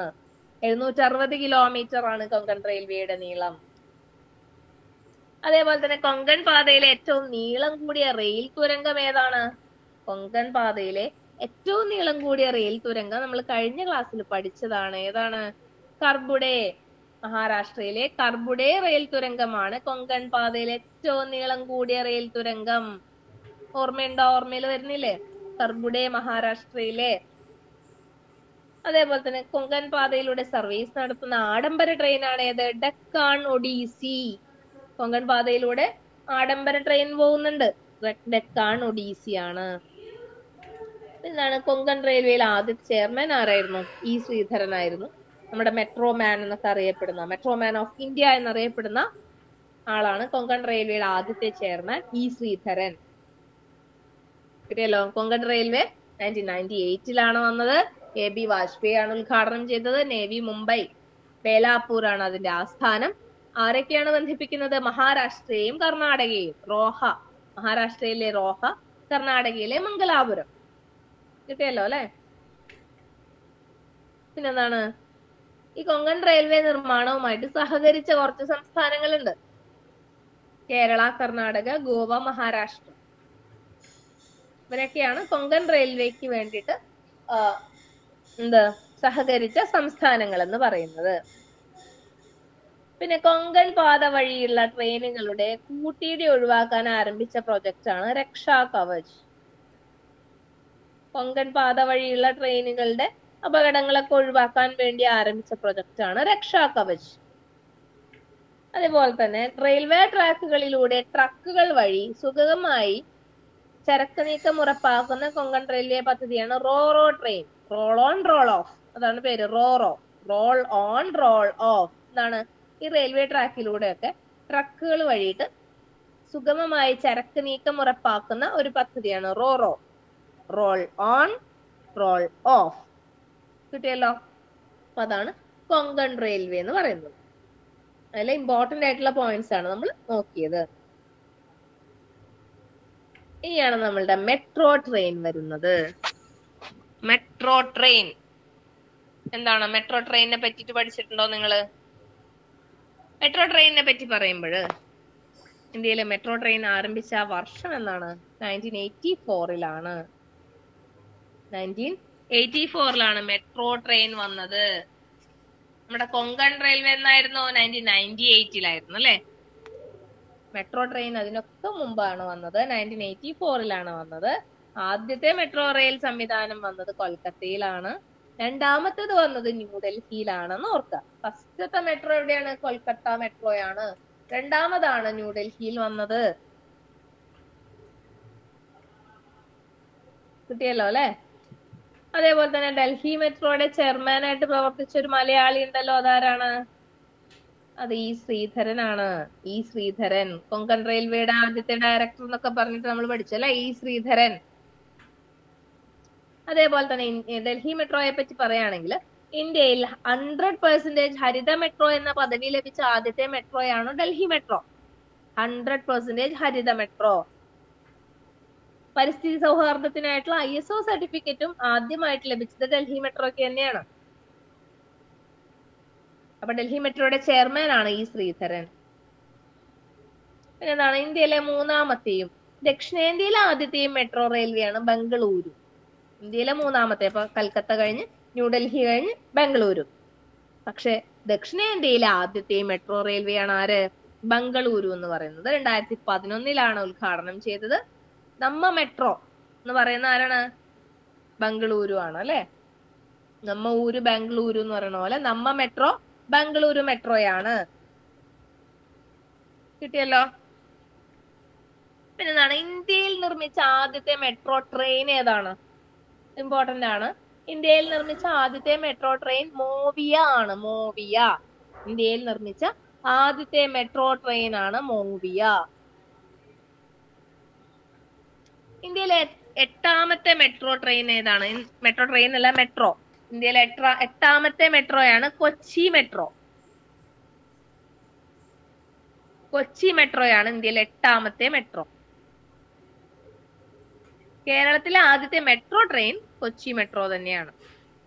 അതിന്റെ പേരെന്താണ്? കോമറ്റ്. K3C എന്ന പേരിൽ അറിയപ്പെടുന്നത് കൊച്ചി മെട്രോ തന്നെയാണ്. കോമറ്റ്. ആലുവ മുതൽ പേട്ട വരെയാണ്. 22 സ്റ്റേഷൻ ഇൻക്ലൂഡഡ് ആണ്. കൊച്ചി മെട്രോയുടെ പ്രൊജക്ട് ഡയറക്ടർ ആരാണ്? ഇ ശ്രീധരൻ തന്നെയാണ്. അപ്പൊ ഡൽഹി മെട്രോയുടെ ചെയർമാനായി കൊങ്കൺ റെയിൽവേയിൽ ഉണ്ടായിരുന്നു. കൊച്ചി മെട്രോയുടെയും പ്രൊജക്ട് ഡയറക്ടർ ആരാണ്? ഇ ശ്രീധരൻ തന്നെയാണ്. എന്നാൽ കൊച്ചി മെട്രോയുടെ ആദ്യത്തെ മാനേജിംഗ് ഡയറക്ടർ ആയിരുന്നു ഏലിയാസ് ജോർജ്. അത് മാറിപ്പോരുത്. കൊച്ചി മെട്രോയുടെ പ്രൊജക്ട് ഡയറക്ടർ ഇ ശ്രീധരൻ ആണെങ്കിൽ managing director MD Elias George ആണ്. MD ഏലിയാസ് ജോർജ് ആണ്. പ്രൊജക്ട് ഡയറക്ടർ ആയിരുന്നു ഇ ശ്രീധരൻ. അതേപോലെ തന്നെ കൊച്ചി മെട്രോയുടെ നിർമ്മാണ പ്രവർത്തനങ്ങൾക്ക് അനുമതി ലഭിച്ച വർഷം 2012 ആയിരുന്നു. ബംഗളൂരു മെട്രോ വന്നത് 2011 ആയിരുന്നു അല്ലെ? കൊച്ചി മെട്രോ വരുന്നത് 2012 അതേപോലെ തന്നെ കൊച്ചി മെട്രോയുടെ നിർമ്മാണ പ്രവർത്തനങ്ങൾക്ക് നേതൃത്വം കൊടുത്ത ആരാണ്? ഡൽഹി മെട്രോ റെയിൽ കോർപ്പറേഷൻ ആണ്. കൊച്ചി മെട്രോയെ പറ്റി പറയുകയാണെങ്കിൽ എന്താണ്? ഭിന്നലിംഗക്കാർക്ക് തൊഴിൽ നൽകിയ ആദ്യത്തെ സർക്കാർ കമ്പനിയാണ് അല്ലെ കൊച്ചി മെട്രോ എന്ന് പറയുന്നത്. ഭിന്നലിംഗക്കാർക്ക് തൊഴിൽ നൽകിയ ആദ്യത്തെ സർക്കാർ കമ്പനിയാണ് കൊച്ചി മെട്രോ. കൊച്ചി മെട്രോ ട്രെയിനിന്റെ ഹെഡ്ലൈറ്റ് രൂപകൽപ്പന ചെയ്തിരിക്കുന്ന ആനക്കൊമ്പിന്റെ ആകൃതിയിലാണെന്ന് ഓർത്തു വെക്കണം കേട്ടോ. കൊച്ചി മെട്രോ ട്രെയിനിന്റെ ഹെഡ്ലൈറ്റ് രൂപകൽപ്പന ചെയ്തിരിക്കുന്ന ആനക്കൊമ്പിന്റെ ആകൃതിയിലാണ് ഓർത്തു വെക്കുക.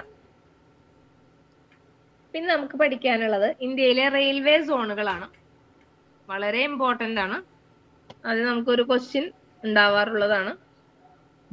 അപ്പൊ റെയിൽവേ സോണുകളെ പറ്റി പറയുമ്പോൾ ഇന്ത്യയിൽ എത്ര റെയിൽവേ സോണുകൾ ഉണ്ട്? 18 റെയിൽവേ സോണുകളാണ് ഉള്ളത്. 18ാമത്തെ റെയിൽവേ സോൺ ആണ് ദക്ഷിണ തീരദേശ റെയിൽവേ. വിശാഖപട്ടണത്തിലുള്ള ദക്ഷിണ തീരദേശ റെയിൽവേ ആണ് 18ാമത്തെ റെയിൽവേ സോൺ. ദക്ഷിണ തീരദേശ റെയിൽവേ വിശാഖപട്ടണത്താണ് അതിന്റെ ആസ്ഥാനം.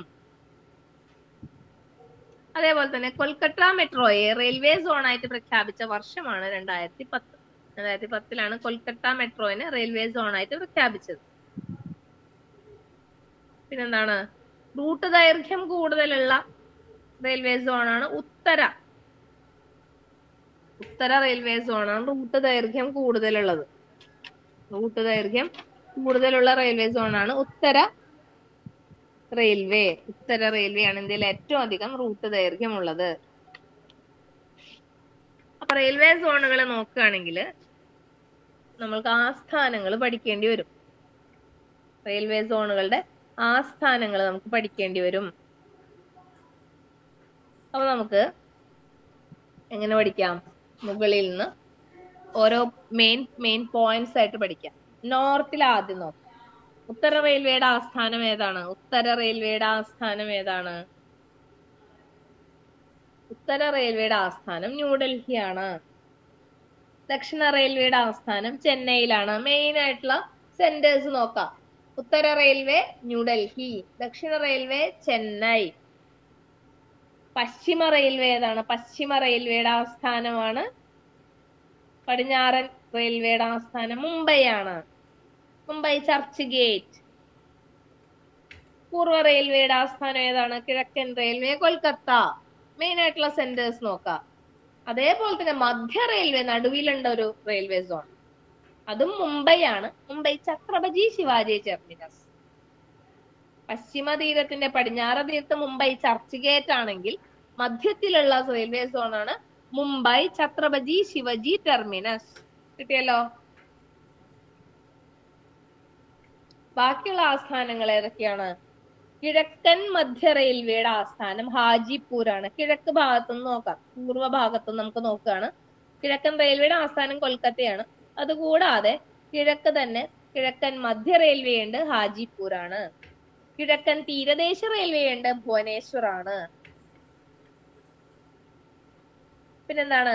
വടക്ക് കിഴക്കൻ റെയിൽവേ ഉണ്ട്, വടക്ക് മധ്യ റെയിൽവേ ഉണ്ട്, വടക്ക് പടിഞ്ഞാറൻ റെയിൽവേ ഉണ്ട്, വടക്ക് കിഴക്കൻ അതിർത്തി റെയിൽവേ ഉണ്ട്. ഇതൊക്കെ പഠിക്കാനുള്ളതാണ്. കേൾക്കുമ്പോ ഒന്നും മനസ്സിലാവാത്ത പോലെ ഇരിക്കും, പക്ഷെ കുറച്ച് കേട്ട് കഴിയുമ്പോ മനസ്സിലാവും കേട്ടോ. വടക്ക് കിഴക്കൻ റെയിൽവേയുടെ ആസ്ഥാനമാണ് എവിടെ? ഗോരഖ്പൂർ. വടക്കൻ മധ്യ റെയിൽവേ അലഹബാദ്. നിങ്ങൾ വരച്ചു പഠിക്കുകയാണെങ്കിൽ ശരിക്കും കിട്ടും. വടക്ക് പടിഞ്ഞാറൻ റെയിൽവേ ആണ് ജയ്പൂർ. വടക്ക് കിഴക്കൻ അതിർത്തി റെയിൽവേ ഗുവാഹത്തി. ഉത്തര റെയിൽവേ കണ്ടു അല്ലെ? ന്യൂഡൽഹി ആയിരുന്നു. ദക്ഷിണ റെയിൽവേയും കണ്ടു, ഏതാണ്? ചെന്നൈ ആയിരുന്നു. എന്നാൽ ദക്ഷിണ മധ്യ റെയിൽവേ ഏതാണ്? സിക്കന്ദരാബാദ് ആണ്. അതേപോലെ തന്നെ തെക്ക് കിഴക്കൻ റെയിൽവേ കൊൽക്കത്തയാണ്. തെക്ക് പടിഞ്ഞാറൻ റെയിൽവേ ഹൂബ്ലിയാണ്. പടിഞ്ഞാറൻ റെയിൽവേ മുംബൈ ആണെന്ന് പറഞ്ഞു, മുംബൈ ചർച്ച് ഗേറ്റ്. പടിഞ്ഞാറൻ മധ്യ റെയിൽവേയോ ജബൽപൂരാണ്. അതേപോലെ തന്നെ മെട്രോ റെയിൽവേ ആണ് കൊൽക്കത്ത. മെട്രോ റെയിൽവേ ആണ് കൊൽക്കത്ത എന്ന് പറയുന്നത്. പിന്നെ ദക്ഷിണ തീരദേശ റെയിൽവേ അതേതാണ്? 18ാമത്തെ വിശാഖപട്ടണമാണ്. നിങ്ങള് വരച്ച് തന്നെ പഠിക്കുക.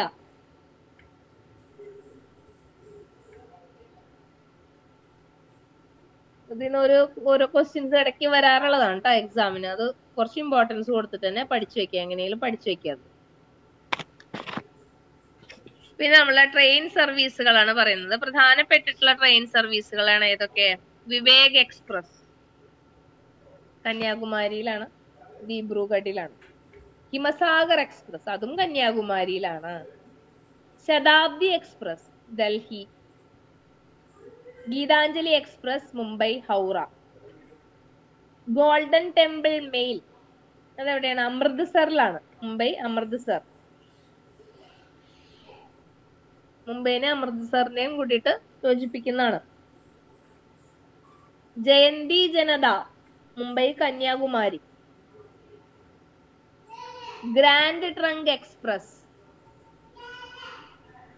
ഡൽഹിയെയും ചെന്നൈയെയും യോജിപ്പിക്കുന്നതാണ് ട്രെയിൻ സർവീസ് ആണ് ഗ്രാൻഡ് ട്രങ്ക്. താജ് എക്സ്പ്രസ് ഡൽഹിയെയും ആഗ്രയെയും ബന്ധിപ്പിക്കുന്നതാണ്. നീലഗിരി എക്സ്പ്രസ് ചെന്നൈ മേട്ടുപ്പാളയം. കർണാവതി എക്സ്പ്രസ് മുംബൈ അഹമ്മദാബാദ്. ഇങ്ങനെയാണ് പ്രധാനപ്പെട്ട ട്രെയിൻ സർവീസുകൾ വരുന്നത്. പിന്നെ നമുക്ക് 2 വനിതകളുണ്ട്. ഇന്ത്യൻ റെയിൽവേയിലെ ആദ്യത്തെ വനിതാ എഞ്ചിൻ ഡ്രൈവറാണ് സുരേഖ ശങ്കർ യാദവ്. ഇന്ത്യൻ റെയിൽവേയിലെ ആദ്യത്തെ വനിതാ എഞ്ചിൻ ഡ്രൈവർ. ഇന്ത്യൻ റെയിൽവേയിലെ ആദ്യത്തെ വനിതാ സ്റ്റേഷൻ മാസ്റ്റർ ആരാണ്? റിങ്കു സിൻഹ റോയ്. Station master Rinku Sinha Roy. 2 വനിതകളായതുകൊണ്ടാണ് എടുത്ത് പറഞ്ഞത്. അപ്പൊ ഇതൊക്കെയാണ് നമ്മളുടെ റെയിൽവേയെ പറ്റിയിട്ടുള്ള മെയിൻ ആയിട്ടുള്ള പോയിന്റ്സ് എന്ന് പറയുന്നത്. അപ്പൊ എല്ലാം നിങ്ങൾ നോക്കുക. പിന്നെ കുറച്ച് റെയിൽവേസ് അല്ലെങ്കിൽ ട്രെയിനുകളെ പറ്റിയിട്ട് കുറച്ചും കൂടിയും കാര്യങ്ങൾ എന്താന്ന് വെച്ചിട്ടുണ്ടെങ്കിൽ, നമ്മള് കവി ഗുരു എക്സ്പ്രസ് കേട്ടിട്ടുണ്ടോ? രവീന്ദ്രനാഥ ടാഗോറിന്റെ 150-ാം ജന്മവാർഷികം പ്രമാണിച്ച് ആരംഭിച്ച പാസഞ്ചർ ട്രെയിനാണ് കവി ഗുരു എക്സ്പ്രസ്. അതേപോലെ തന്നെ രവീന്ദ്രനാഥ ടാഗോറിന്റെ 150-ാം ജന്മവാർഷികത്തിന് ഇന്ത്യൻ റെയിൽവേ ആരംഭിച്ച എക്സിബിഷൻ ട്രെയിനാണ് സംസ്കൃതി എക്സ്പ്രസ്. പാസഞ്ചർ ട്രെയിൻ കവി ഗുരു, എക്സിബിഷൻ ട്രെയിൻ സംസ്കൃതി എക്സ്പ്രസ്. രണ്ടും രവീന്ദ്രനാഥ ടാഗോറിന് 150-ാം ജന്മവാർഷികത്തിലാണ് ആരംഭിച്ചത്. അതേപോലെ സ്വാമി വിവേകാനന്ദന്റെ 150-ാം ജന്മവാർഷികത്തിൽ ആരംഭിച്ചതാണ് വിവേക് എക്സ്പ്രസ്. കിട്ടിയല്ലോ. പിന്നെ പാലസ് ഓൺ വീൽസ് നമ്മൾ കണ്ടതാണ് അല്ലെ. മദർ തെരേസയുടെ 100-ാം ജന്മവാർഷികത്തിൽ ആരംഭിച്ച ട്രെയിനാണ് മദർ എക്സ്പ്രസ്. എയ്ഡ്സ് ബോധവൽക്കരണ പദ്ധതിയുമായി ബന്ധപ്പെട്ട് ഇന്ത്യൻ റെയിൽവേ ആരംഭിച്ച ട്രെയിനാണ് റെഡ് റിബൺ എക്സ്പ്രസ്. പിന്നെന്താണ്? ജവഹർലാൽ നെഹ്റുവിന്റെ 100-ാം ജന്മവാർഷികത്തോടനുബന്ധിച്ച് ആരംഭിച്ച ട്രെയിൻ സർവീസാണ് ശതാബ്ദി എക്സ്പ്രസ്. ഇന്ത്യൻ പ്രസിഡന്റിന് സഞ്ചരിക്കാൻ ഇന്ത്യൻ റെയിൽവേ ഒരുക്കിയ സംവിധാനമാണ് ദ പ്രസിഡൻഷ്യൽ സലൂൺ.